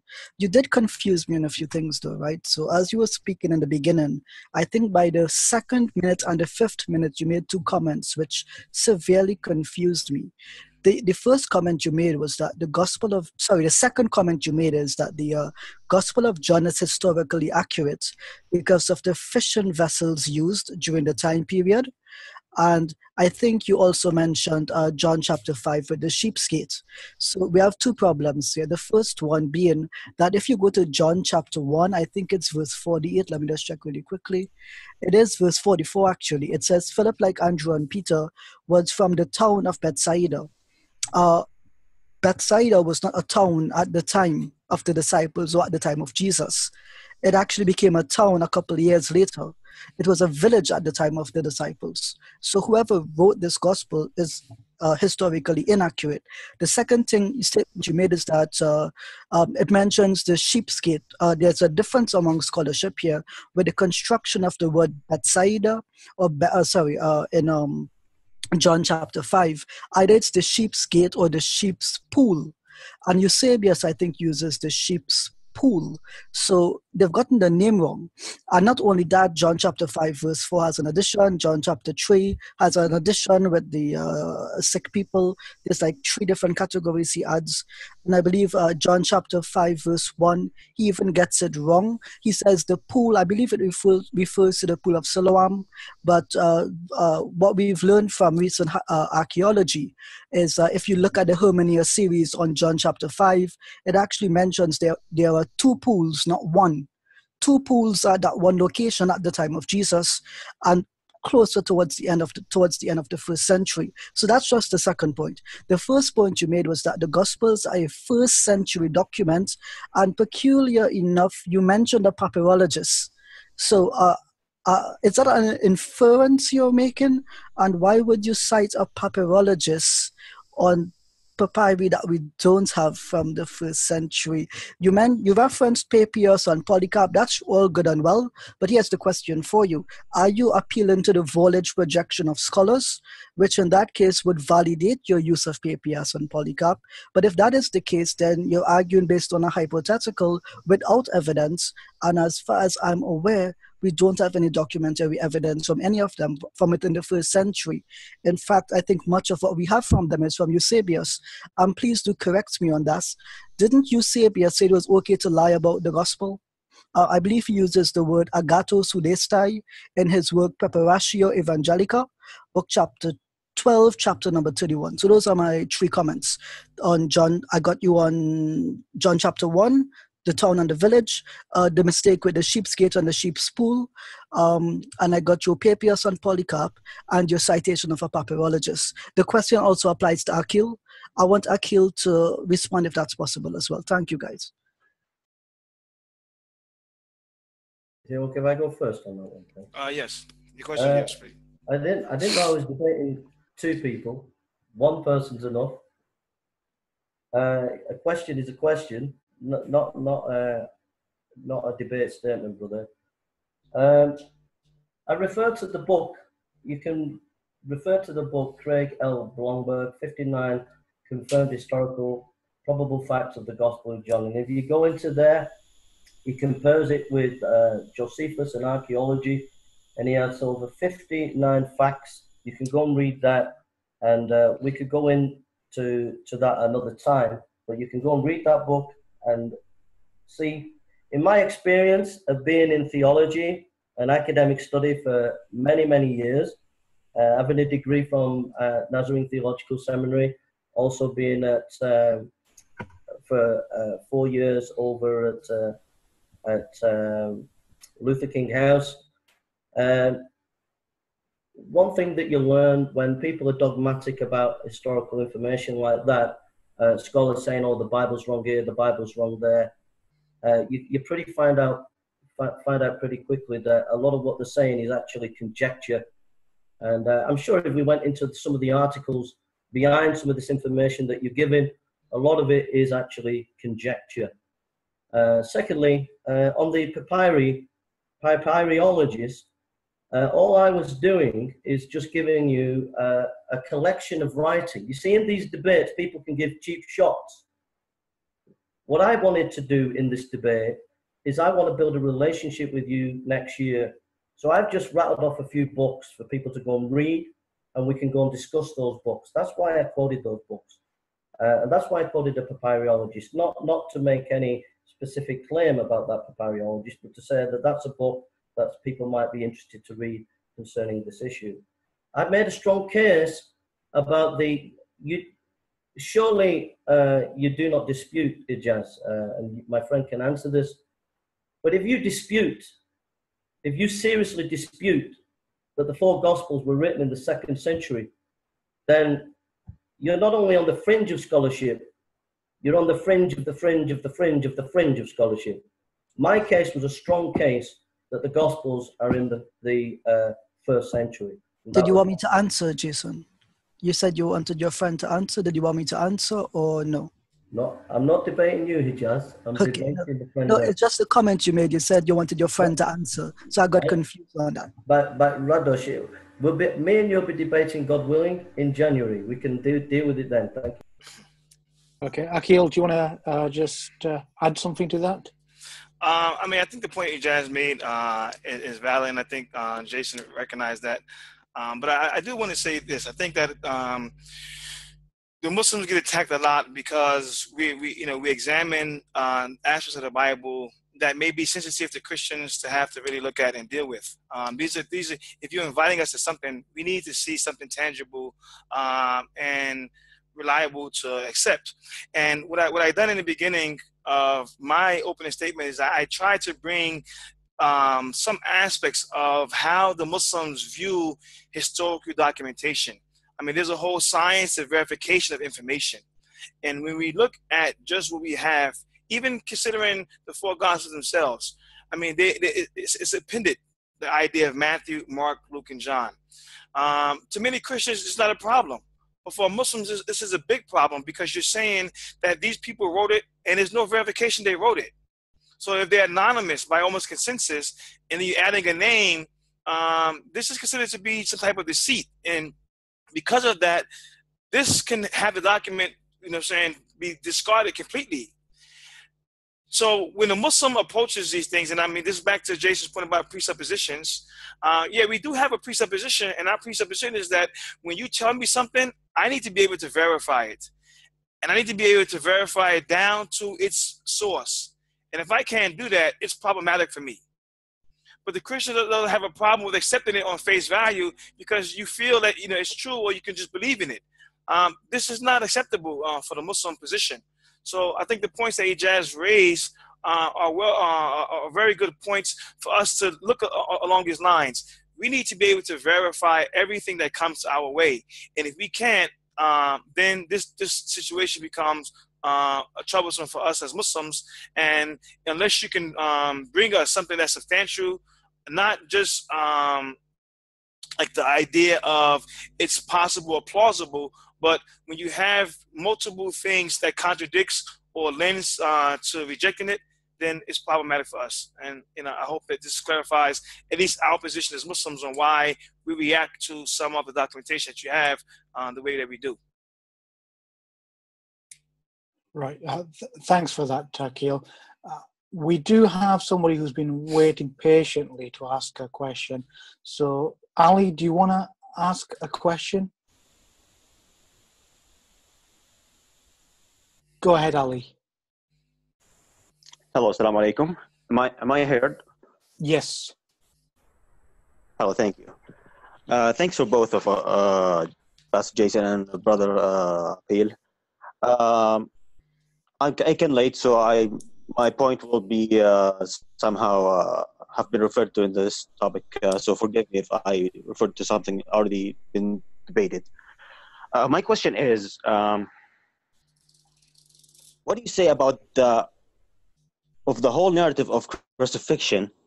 The whole story, each episode of this story has some contradiction between 2 or 3 of the Gospels. Like, for example, who was carrying the cross? In Matthew, it says Simon, John, it says Jesus, who was, for example, how was Christ was captured, who was the timing of the crucifixion, what rank was given to Jesus.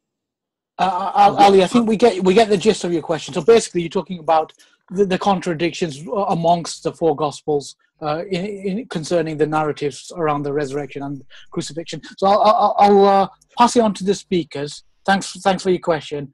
And if you could both give us a quick 1 minute, and because we've got two other questions to get through as well. So Jason, do you want to go first on that? Yeah, I'll refer you to Dale Allison, who is a world authority on this topic, and he talks about eyewitness material, and he says that eyewitnesses get the big idea of an event, but the minutiae detail they can not get it correct. So what we see here in the minutiae detail, there are differences, but it doesn't affect the major event, the major issue. Of that Jesus died. That those minor issues we can debate about, and clearing up those minor issues. There's some excellent article, Alleged Contradictions in the Gospels, by Dr. Timothy McGrew, Part 1 and Part 2. Dr. Timothy McGrew, Alleged Contradictions in the Gospels, Part 1 and 2, and also a great book to read if you're really interested in not just having cheap shots against the Bible, but really mature reading and thinking about it. Is Poythress' book, Inerrancy in the Gospels. It's Vern Poythress, Inerrancy and the Gospels. Inerrancy in the Gospel by Vern Poythress. You can get that book, 3 PDF, on John Frame's website, and it's a very scholarly book. And the last thing is history. When you look at history, different historians look at it from different perspectives. And that's what you're seeing in the four Gospels. That each Gospel has their own way of writing history, and no historian chooses all the facts. They always choose the bits that they want to put in. Any historian does that. So Mark's put in the bits that he wants to put in, Luke's put in his bit, John's put in it, and they're giving you 4 different camera views, different direction. So what seems to be a contradiction isn't a contradiction, it's just a different way of looking at it. You just have to take the time to study that and find out the details of why that's the case. Right. Aqil, do you want to give us a quick minute on that? Yes, on that, on his closing point, it's interesting that he would say that, like, for instance, the Gospels are written from everybody's perspective, because then he tried to quote in the Quran that there's contradictions about the creation, how different forms of creation. When you look at, that litany of verses of the Quran that describes the creation, it describes it from every particular facet that creation comes about. So it's not detailed in one particular verse, but it's actually, you take all the verses together, it gives you a full picture of how man came about. So it's interesting that Jason will use that analogy and reasoning for his Bible, but don't lend the same criteria for the Quran. And with the question that the brother asked, it is a valid question, even though there may be some nitpicking in some of the details. But the thing is, when you read the Bible intertextually, there's a lot of intertextual things in the Bible that's problematic. I mean, that's just reality. For instance, Jason began with quoting Paul. But when you look at Paul is in contention with someone. And he's saying that if you are so easily fooled, and you have him in Galatians, you have him in 2 Corinthians, you have him in these different letters he's writing, he's contending with someone that's preaching a different gospel from his after he went to them and preached them. Who is it that he's differing with? Who is it that's contending with him? Who is it that's believing something different from what he mentioned? He even had to confer to people that, look, why are you now having doubts about Jesus being crucified?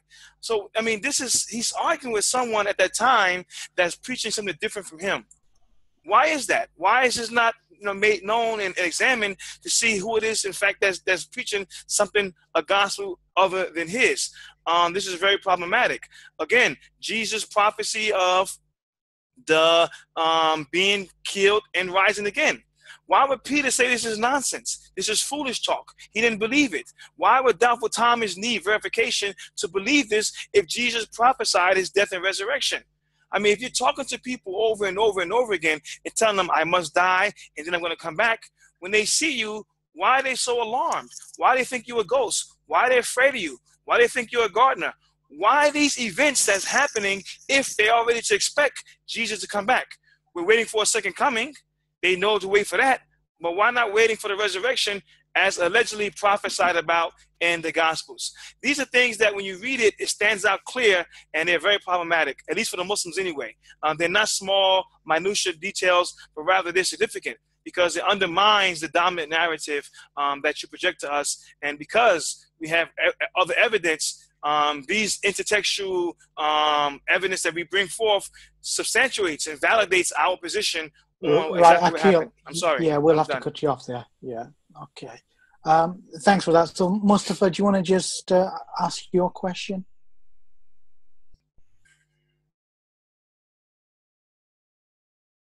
Can you hear me? Sorry. Yeah, loud and clear. Thank you very much. Thank you. Sorry. My question is to Jason. Now, Jason, I'm not as learned as you, so you can enlighten me on this. I want to give you I'm going to start a few stuff that you mentioned regarding witnesses. Now, you said that how can we deny the witnesses? And you've given so many references from Mark, Matthew, so-and-so, so-and-so. Now, you specifically use the 500 witnesses from 1 Corinthians 15. I believe it was 1 Corinthians 15. Could you name me 25 of those witnesses? Actual names. Can you give me names? I know Paul says 500. Could you actually give me 25 names? If you can. If not, that's fine. You also said you have Talmudic evidence regarding the crucifixion. Now, I can give you Talmudic sources as well on how a crucifixion happened. So maybe we can compare the two together and we can see how your evidence matches with mine. Also, I want to get into the idea of this historical information. So let's do this quickly. The two high priests are mentioned together, namely Annas and Caiaphas. Annas is addressed as the high priest repeatedly in John 18:15-22, and in the same passage in verse 24, Caiaphas is described as the high priest. This cannot be true, Jason, because the Old Testament, Josephus, Philo, and rabbinic material all agree that the position of the high priest can be occupied by one person only at one time. Furthermore, the eminent authority in the Jewish studies, Germa Vermes, and I don't know if you quoted him, I could have sworn I heard you quote him, says that John's claim in John 11:49-51 and John 18:13 that the high priesthood went through an annual rotation is unhistorical. So I don't understand how you came to the idea that the historical event of Jesus' crucifixion and leading to it was historical. Now, another thing I want to quickly add as well, the charges of Jesus when he about his crucifixion, what was he charged for, Jason? For blasphemy? According to your Bible, it says he was charged for blasphemy. But according to the Mishnah, the blasphemer is punished only if he utters the divine name, the tetragrammaton, that is Yahweh. Our Joshua, our Kaaba said in Talmud Sanhedrin 55b, you will only be punished with capital punishment if you blaspheme the name of Yahweh. Did Jesus blaspheme the name of Yahweh? If he did, maybe you can show us from the Bible. Thank you. Okay, thanks a lot. Jason, because it's probably getting a little bit one-sided here, and that was a lot of questioning, just answer those questions. I won't let Aqil respond to that, and then we'll finish off with the last question from, I think Abu Muhammad is waiting to ask a question. So do you want to just quickly answer Mustafa's questions? Okay, yeah, I'm glad you cut it off a bit there. I think it's a bit unfair. These aren't questions, these are debate statements. So it's a bit unfair. A quick question, what do you think of this, what do you think of that? But having like long statements like this by Ijaz and Mustafa is not fair, all right? But because you've cut a bit thing, okay. But next time it happens, it's got to be a quick question, then I can reply. Not a number of points like this. I think on the issue of the high priest Cephas and whatever. I think you need to do some more research though. It's a while since I've studied it, but I don't think, I think you're being a bit too dogmatic about Josephus and the sources about there can't be two high priests at the same time about that. So I think you need to go and check that again. You mentioned so many things there. I mean, I just, I can just refer you to an excellent article on these topics by a Christian think tank, and it's about contradictions and the resurrection. It's a very, very scholarly article, and he goes into all the issues of contradictions in the historical records. But I think the main thing is to remember this, that in historical writing, every historian chooses the material that they need. And that's very important. So no historian will put everything in. For example, the Jews being expelled from Rome was not mentioned by most of the historians at the time, in the 60s, 68, in the 68, in the first century, in the 60s. Not many historians mentioned it, but Luke mentions it, and Suetonius mentions it. So, in other words, when writers are the Muslims here, I'm afraid they're not. You're looking at it more polemically than actually academically. When ancient writers are writing history, they don't put everything in. They only choose the bits that they want to put in, and that is for every writer, even in modern times. The other thing I want to say, there was something you said concerning the eyewitnesses. Listen, if Paul was lying, and Paul was saying the same things as the other disciples, contrary to my esteemed friend, Paul in Galatians chapter 1 said he met Peter and James, and they all agreed that Jesus died and rose again. There was no distinction between Paul and the disciples on that issue. The point what I want to say is, if Paul was lying, if the disciples were lying, if they were wrong, all the Romans had to do was to say, there's no such thing as 500 witnesses, you're all lying, here's the dead body. And then finally, if you notice these Muslims here today using all these critical arguments, they're getting all these arguments, if we were to scratch from the surface, from secular and Christian writers who've been influenced by secular writers. But this kind of scholarship is not in the Muslim world. They don't have the same Bab Ehrman in the Muslim world. They're doing a double standard.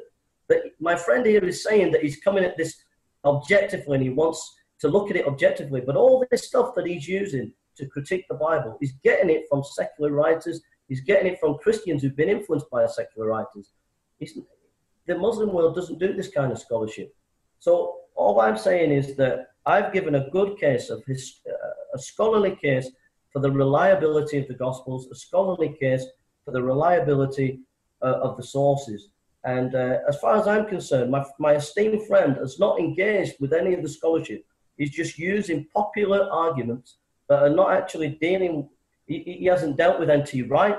He's not dealt with Richard Balcom. And in fact, you know, unless you start dealing with these things, and it's no good saying, oh, we're criticizing, getting to the detail of the Bible. No, you're coming at it from a Quranic perspective, and you want to criticize the Bible. If you were really interested in scholarship, you would all say to me, actually, we've read N.T. Wright, and this is our opinion against it. And you've not said that. So you're not really engaged in the scholarship. You're not really engaged. You can't just dismiss Josephus and Tacitus and say they got it from Christians. It's absolute nonsense. They got their sources independently. You read Josephus, you read Tacitus.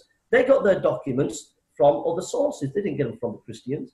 And that's independent witness to the Gospels being accurate and Paul being accurate. And then finally, on the Talmud and Mishnah, it clearly states in the Talmud and Mishnah that rabbis taught their people to memorize things word for word. And in 1 Corinthians 15, we have a creed there that goes right back to within 2 years of Jesus. Even James Dunn, one of the great scholars of our time, would agree that that is historical material, that Jesus died and rose again within 2 years of Jesus. Amazing. You're not engaging in the scholarship, guys.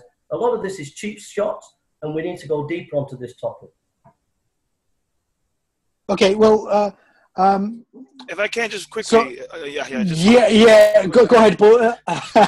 I mean, you got to be really quick. You got to be really I know quick. because Jason is saying that we're taking cheap shots at the Bible, but he's taking cheap shots at me now. Like, you know, it's like so quickly. I mean, like even some of the points he's not even addressing. Like some of the points he just mentioned, he's not even dealing with them. But I know, you know, the time is short.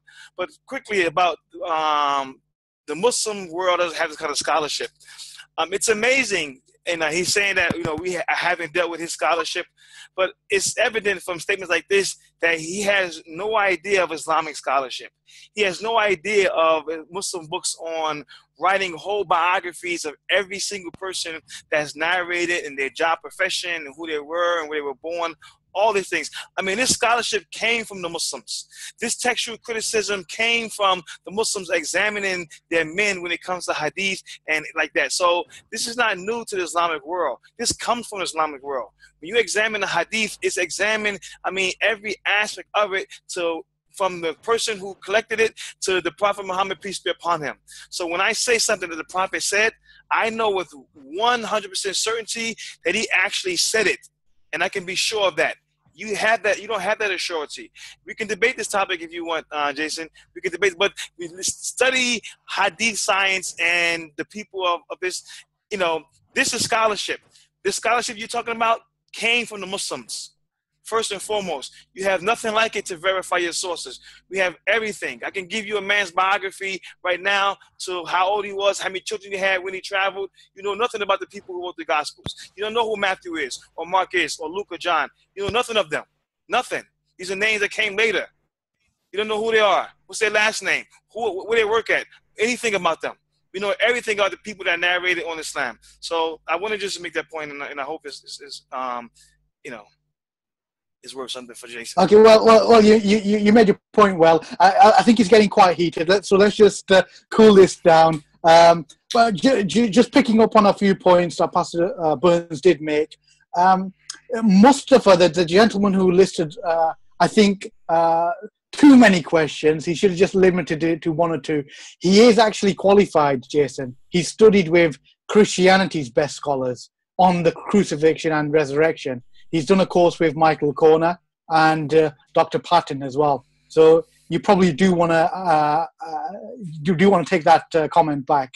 But I want to finish off with Abu Muhammad. Do you want to ask your question? And we will keep it to one question and 1 minute for each speaker, so we can just finish off. Yes. Yeah, go ahead, Abu Muhammad. Thanks for your patience. Assalamu alaikum. Wa alaikum salam. This question is for Jason. I wanted to ask you, do you consider the gospel as a historical eyewitness account or the words of God? If you consider it as a historical account, why do you call it as a word of God?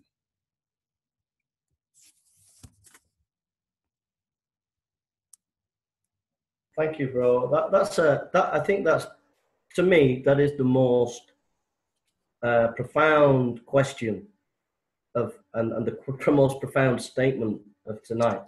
And that's why I had my opening statement. I talked about presuppositions because my opponent and my esteemed panel, next year we need to talk about it in much more detail. We have to be honest. I believe the Bible is the word of God. I said that right at the beginning. And the Muslims believe the Bible is the word of God. And if we're going to have a real meaningful dialogue, we have to be intellectually honest that plays a major role. I look at the Christian historical material from Christian glasses. My Muslim friend looks at it from green glasses. I look at it from red glasses. So yeah, for the answer to that is the Bible is the word of God. It's my presupposition, and I'm not ashamed of that in dealing with historical evidence. But the Bible is not only a book as the word of God, it is rooted in history. I mean, I'll just give you an example, just for dialogue for next year. Just the dialogue. It's only a quick statement, but if you could just bear with me just for a second. Just bear with me for 1 second, because it's a very important question, and I just want to bring something out. We'll get it. We'll get it. We'll get it. We'll get it. We'll get it. Just bear with me, just for a minute. It'll be worth it. And you want some? You need some. Pastor Jason, do you want to just find that and let Aqil speak whilst you're finding it? Yeah, yeah. If you could do that, and then I'll come back. Yeah, thank you. Yeah, yeah, yeah. Thanks a lot. So should I answer the question or? Yeah, go for it, Aqil. Okay, I'm sure it'll only take him a minute. Okay, yeah. So just quickly, it is a good question about the Bible being the Word of God. And again, Jason, I think that I don't know if it's just out of maybe misinformation or polemics. I don't know. But the Muslims don't believe that the Bible is the Word of God without clarifying what that means. I would invite Jason to go to my website and read the article. I will on this issue. I just did a video on it. But our position is that the Bible has truth from God in it, but it also has interpolation in it. There's things that was added to it. And we believe this whole idea, this theology of crucifixion and resurrection is something that was added to it. We believe that from the very inception of the New Testament writings, it's a concoction of a doctrine that was fabricated upon Jesus. So you can have things in the historical, but it doesn't mean it's completely, valid and reliable. And if you consider it to be the Word of God only, and that it's inspired, you have to deal with the contentions that's within the Bible. You have to deal with the contradictions. You have to deal with these things. It can't be from God and it's filled with contradictions and inconsistencies. And Jason dealt with none of the things I mentioned about that raises a serious eyebrow. For instance, it's one of the biggest things to me. Why was Jesus hiding when he came back? Why did Mary think he was a gardener? Why did his disciples for a half a day after traveling with him didn't know they were talking to him, even eating with him? These are questions that's serious. How is this possible? When you're telling us that this is God's word and these things are prophesied about, and these are questions that need to be answered. Jason didn't even go near them. They're not small to us. They're very large because they undermine the authenticity of the story. We believe the story is a fabrication from inception. So just because it's historical and it's early, there's things today that people lie about, and 100 years from now, 1,000 years from now, people will believe it as a lie. Doesn't mean it's true. It was a lie from the beginning, and it continues to be taught as a lie.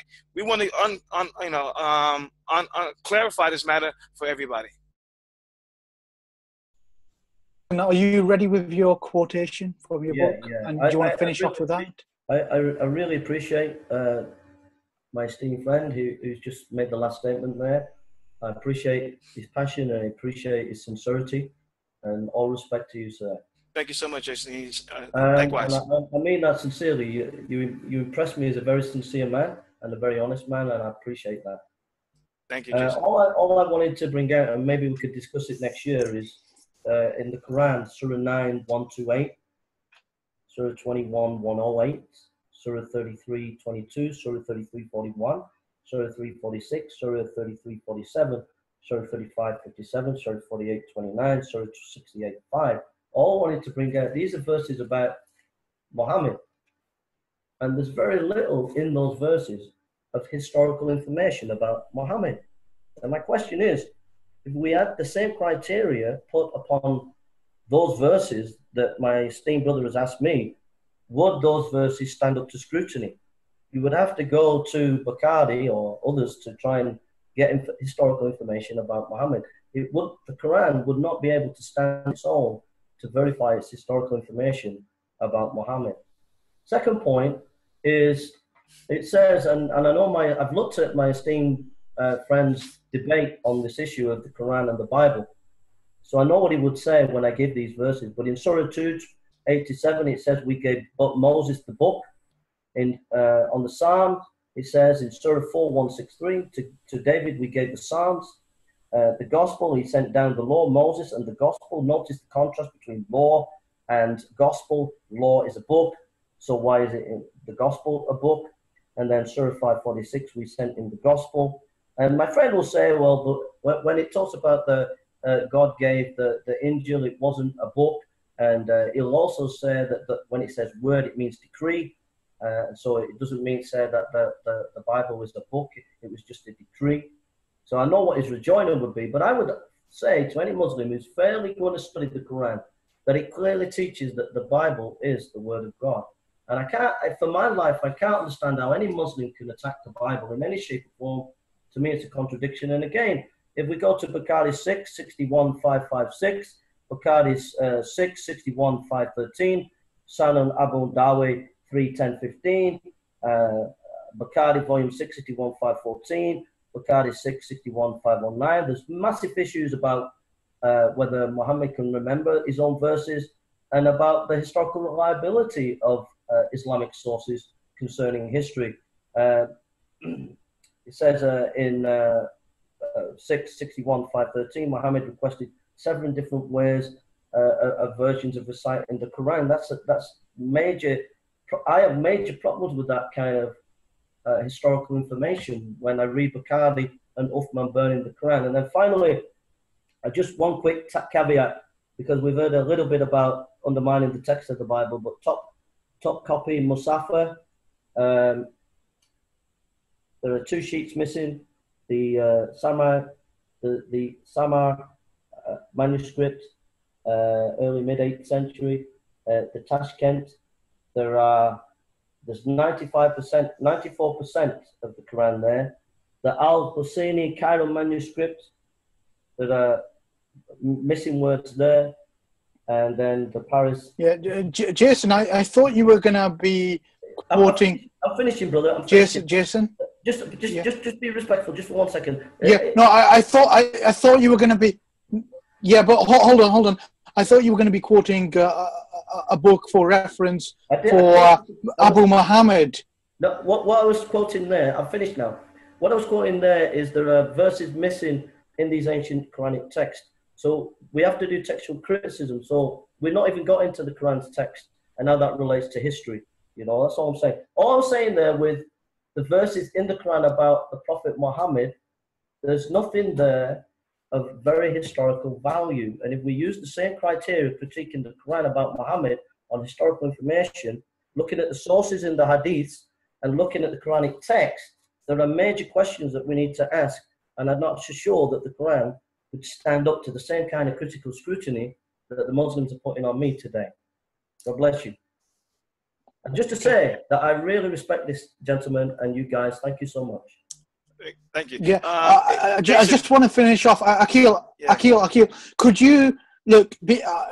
I wanted to give Pastor Jason the final say because I thought he was going to be referencing a book. But can you just respond to this? Because it seems like Pastor Jason's left all this hanging out right at the last moment. If you could just respond about the Quran, the manuscripts, Prophet Muhammad, forgetting verses. Do you want to just briefly touch on that? And then we can yes, I quickly say something, and Jason can have the last word. He could follow up as he wished, and then we can close on that. I'm glad I got a chance to say that. Okay, so first and foremost, the Quran is not about the Prophet Muhammad, peace be upon him, so it's not looking to tell a biography about the life of Prophet Muhammad. So the Quran is about God. It's God's revelation to humanity to guide them back to God. So this is what the Quran focus is. The Prophet Muhammad is a vehicle that God used to convey his message to humanity. So the Quran is not there to describe the whole life of Prophet Muhammad as something historical, unless there's some benefits in that. And we see in some places that's the case. About the Quran, things being missing from different manuscripts, I want to say this quickly. The Quran, from its inception, never was predicated upon written Mus'haf. The Mus'haf came later. The Quran, from its inception, is an oral transmission. And it was put on the heart of Prophet Muhammad ﷺ, and he gave it to his Sahaba, his companions, and they recited it back. So we have what is called mutawatir, which is a multiple transmission that it reached a level where it's almost impossible, not even almost, it is impossible for this to be a corruption or a lie. And the Quran is mutawatir transmitted. I can bring you my teacher, and he can give you a narration of the Quran from very beginning to the very end, the entirety of it, letter for letter, word for word, the whole of it. And not only can he do that from memory, I had a teacher who wrote the Quran out from memory 3 times, but he can give you who he got it from, who they got it from, who they got it from, in like a family tree transmission, unbroken, verifiable, all the way back to the Sahabas of the Prophet Muhammad, peace be upon him, back to Prophet Muhammad, peace be upon him, back to the angel Jibreel alayhi salam, back to Allah subhanahu wa ta'ala. We have this. You have nothing of the such. So to say that there's manuscripts that's through history, there's missing some manuscripts here and some pages here, that's to be understood. Paper did not survive history, but the heart survived history. And I can take all of the manuscripts of the Quran and put them on a remote island somewhere and bring you hundreds of thousands of people who memorize the Quran by heart, and I can rewrite it word for word, and it'll be the exact same Quran as those on the island. You cannot do that. This is a miracle of the Quran. We have this in our history. You don't have that. So it's not fair to say, throw these things out there and the Prophet Muhammad forgot things, whatever it is. If he forgot something, someone automatically reminded him. I would invite you to a masjid and listen to a person recite the Quran. If you make one little mistake of a letter, everybody behind him is correcting him. Why? Because of emphasis to never make a mistake with the word of God. From the beginning, the Muslims understood the Quran is God's word, and they never play with it, and they treat it as such. The Bible, the people who wrote it, they didn't know they was writing God's word. They thought they was writing history. It's a big difference. A big difference. Jason, I hope you can comment on that and have the last word. It's fine. And thank you for the kind words and entertaining. But this is something, this is a miracle for the Muslims. No one has this. No one in history. Okay, we have, you would agree that we have a Bukhari hadith where Uthman burnt the text. If the chain of narration is true, what you're saying, just think about this. If the chain of narration is correct, then why was there a text in the first place? Why did he have to make the text? Let me answer quickly. First and foremost, the Prophet Muhammad, peace be upon him, said, when you have no more use of something you write down for the Quran, to burn it. So from the very beginning, this is an instruction of the Prophet Muhammad, so that the Quran itself, because it's considered to be holy, won't get into the hands of people who have no respect for it. And what Uthman burned were personal copies of people. There was only one official copy of the Quran that Uthman used and returned back to Hafsa, the daughter of Umar. So the other copies were personal copies that people wrote down the Quran. They wrote down their notes. It was to make sure that these things did not circulate into the population and people would begin to think they were the Quran. The Prophet Muhammad said that when you had no use of the Quran, a personal note, burn it or discard it so it won't get into the hands of anybody else and they disrespect it. You got people today taking Qurans and burning them, peeing on them, disrespecting the Quran. This is the reason why, so that people will not disrespect it, not because there was some problem with it. Can I come in? Can I come in? Yes. A couple of things there. One is, I don't think you would agree with burning Qurans today. I would. It depends for your purpose. I would. Okay. And the more I get to know you, the more and more I'm liking you, bro. Jason, Aqil, let's just, because it's going off onto a different debate topic. You guys can chat in private and arrange a debate topic later on. Can we just finish this? Just finish this last minute. I don't mind. Yeah, go on then. This is good. This is healthy. I don't mind. Go finish. Go on, Jason. This is important because it dovetails into the. It really is important because there's a clash between Christian historiography and Islamic historiography, and this seems as if it's off topic, but it's not. It's very important to have how Christians look at sources and how Muslims look at historical sources, and so it's absolutely key and fundamental to the debate and discussion. It's not off topic. All I'm saying is that burning material, that to me, there's a question there about it. I know you've explained your position on that, but that gives me problems about looking at history when people are burning evidence. That's number one. Number two is your argument about chain of narration contradicts itself. Look at the logic. Chain of narration, we need it to pass on. But why do we need a text?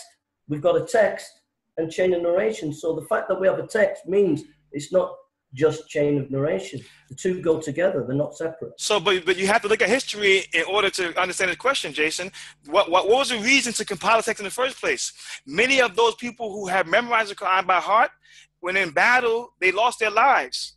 So the senior companion said, listen, if this continues like this, we're afraid that the Quran will be lost because all of those who memorize it by heart are dying in war. So let's back it up with the written text, just in case. But the written text was never relied upon. You cannot become a scholar of the Quran by reading the Quran. You have to take it from people who memorize the Quran by heart and pass it on word for word. There's a science called tajweed, which is how we know how to recite the Quran, how we know how long to hold it, how long this, how long that. From over 1,400 years, I know exactly how the Prophet Muhammad recited the Quran down to a vowel extension. This is an amazing thing. This is a miracle. That I know when he said wala dallin, there's 6 harakat. How do I know that? Because it's been successfully and truthfully passed down for over 1,400 years, letter by letter. Who can say that in history? Anybody. We don't need any manuscripts. We have people who memorize the Quran by heart, and they live hundreds of thousands on this earth and can write the whole Quran out by memory. We don't need manuscripts. Manuscripts have survived and some have not. The Muslims have been slaughtered to the point where their libraries was burned and thrown in the river. Read the history of the Tatars, where they say that the river went black with ink and then after went red with the blood of the Muslims. We lost many manuscripts, but we still have those who memorize the Quran by heart, and we can always reproduce our sources from memory. No one can say that. Well, there's a lot I would like to say, but out of respect, I'm going to leave it there and let you have that final word. Yeah, I could come back to you and say quite a lot. I'd like to say a lot, but I think out of respect to you, and I hope this is a basis to maybe explore things in a deeper way next year, and maybe we could go into this and other topics. So thank you very much for being patient with me, and thank you for your time. Thank you, Jason. I really appreciate it. And if you can give me any links of information, I'd value you send me information, and I'd like to read up more. I will get your contact and we can share stuff offside. But I really appreciate it. Thanks so much, and I appreciate the comments. And I look forward to this because these things are important. You're right. And I apologize, Yahya, for going on, but I think this is important to clarify these things, and I hope people benefited from it. And my respect to you, Jason, very much. Thank you so much. Thank you, Yahya, for the patience and for the hosting. Yeah, so if you can all just stop recording and people can hang about, have discussions, etc. But for the debate, that's it. So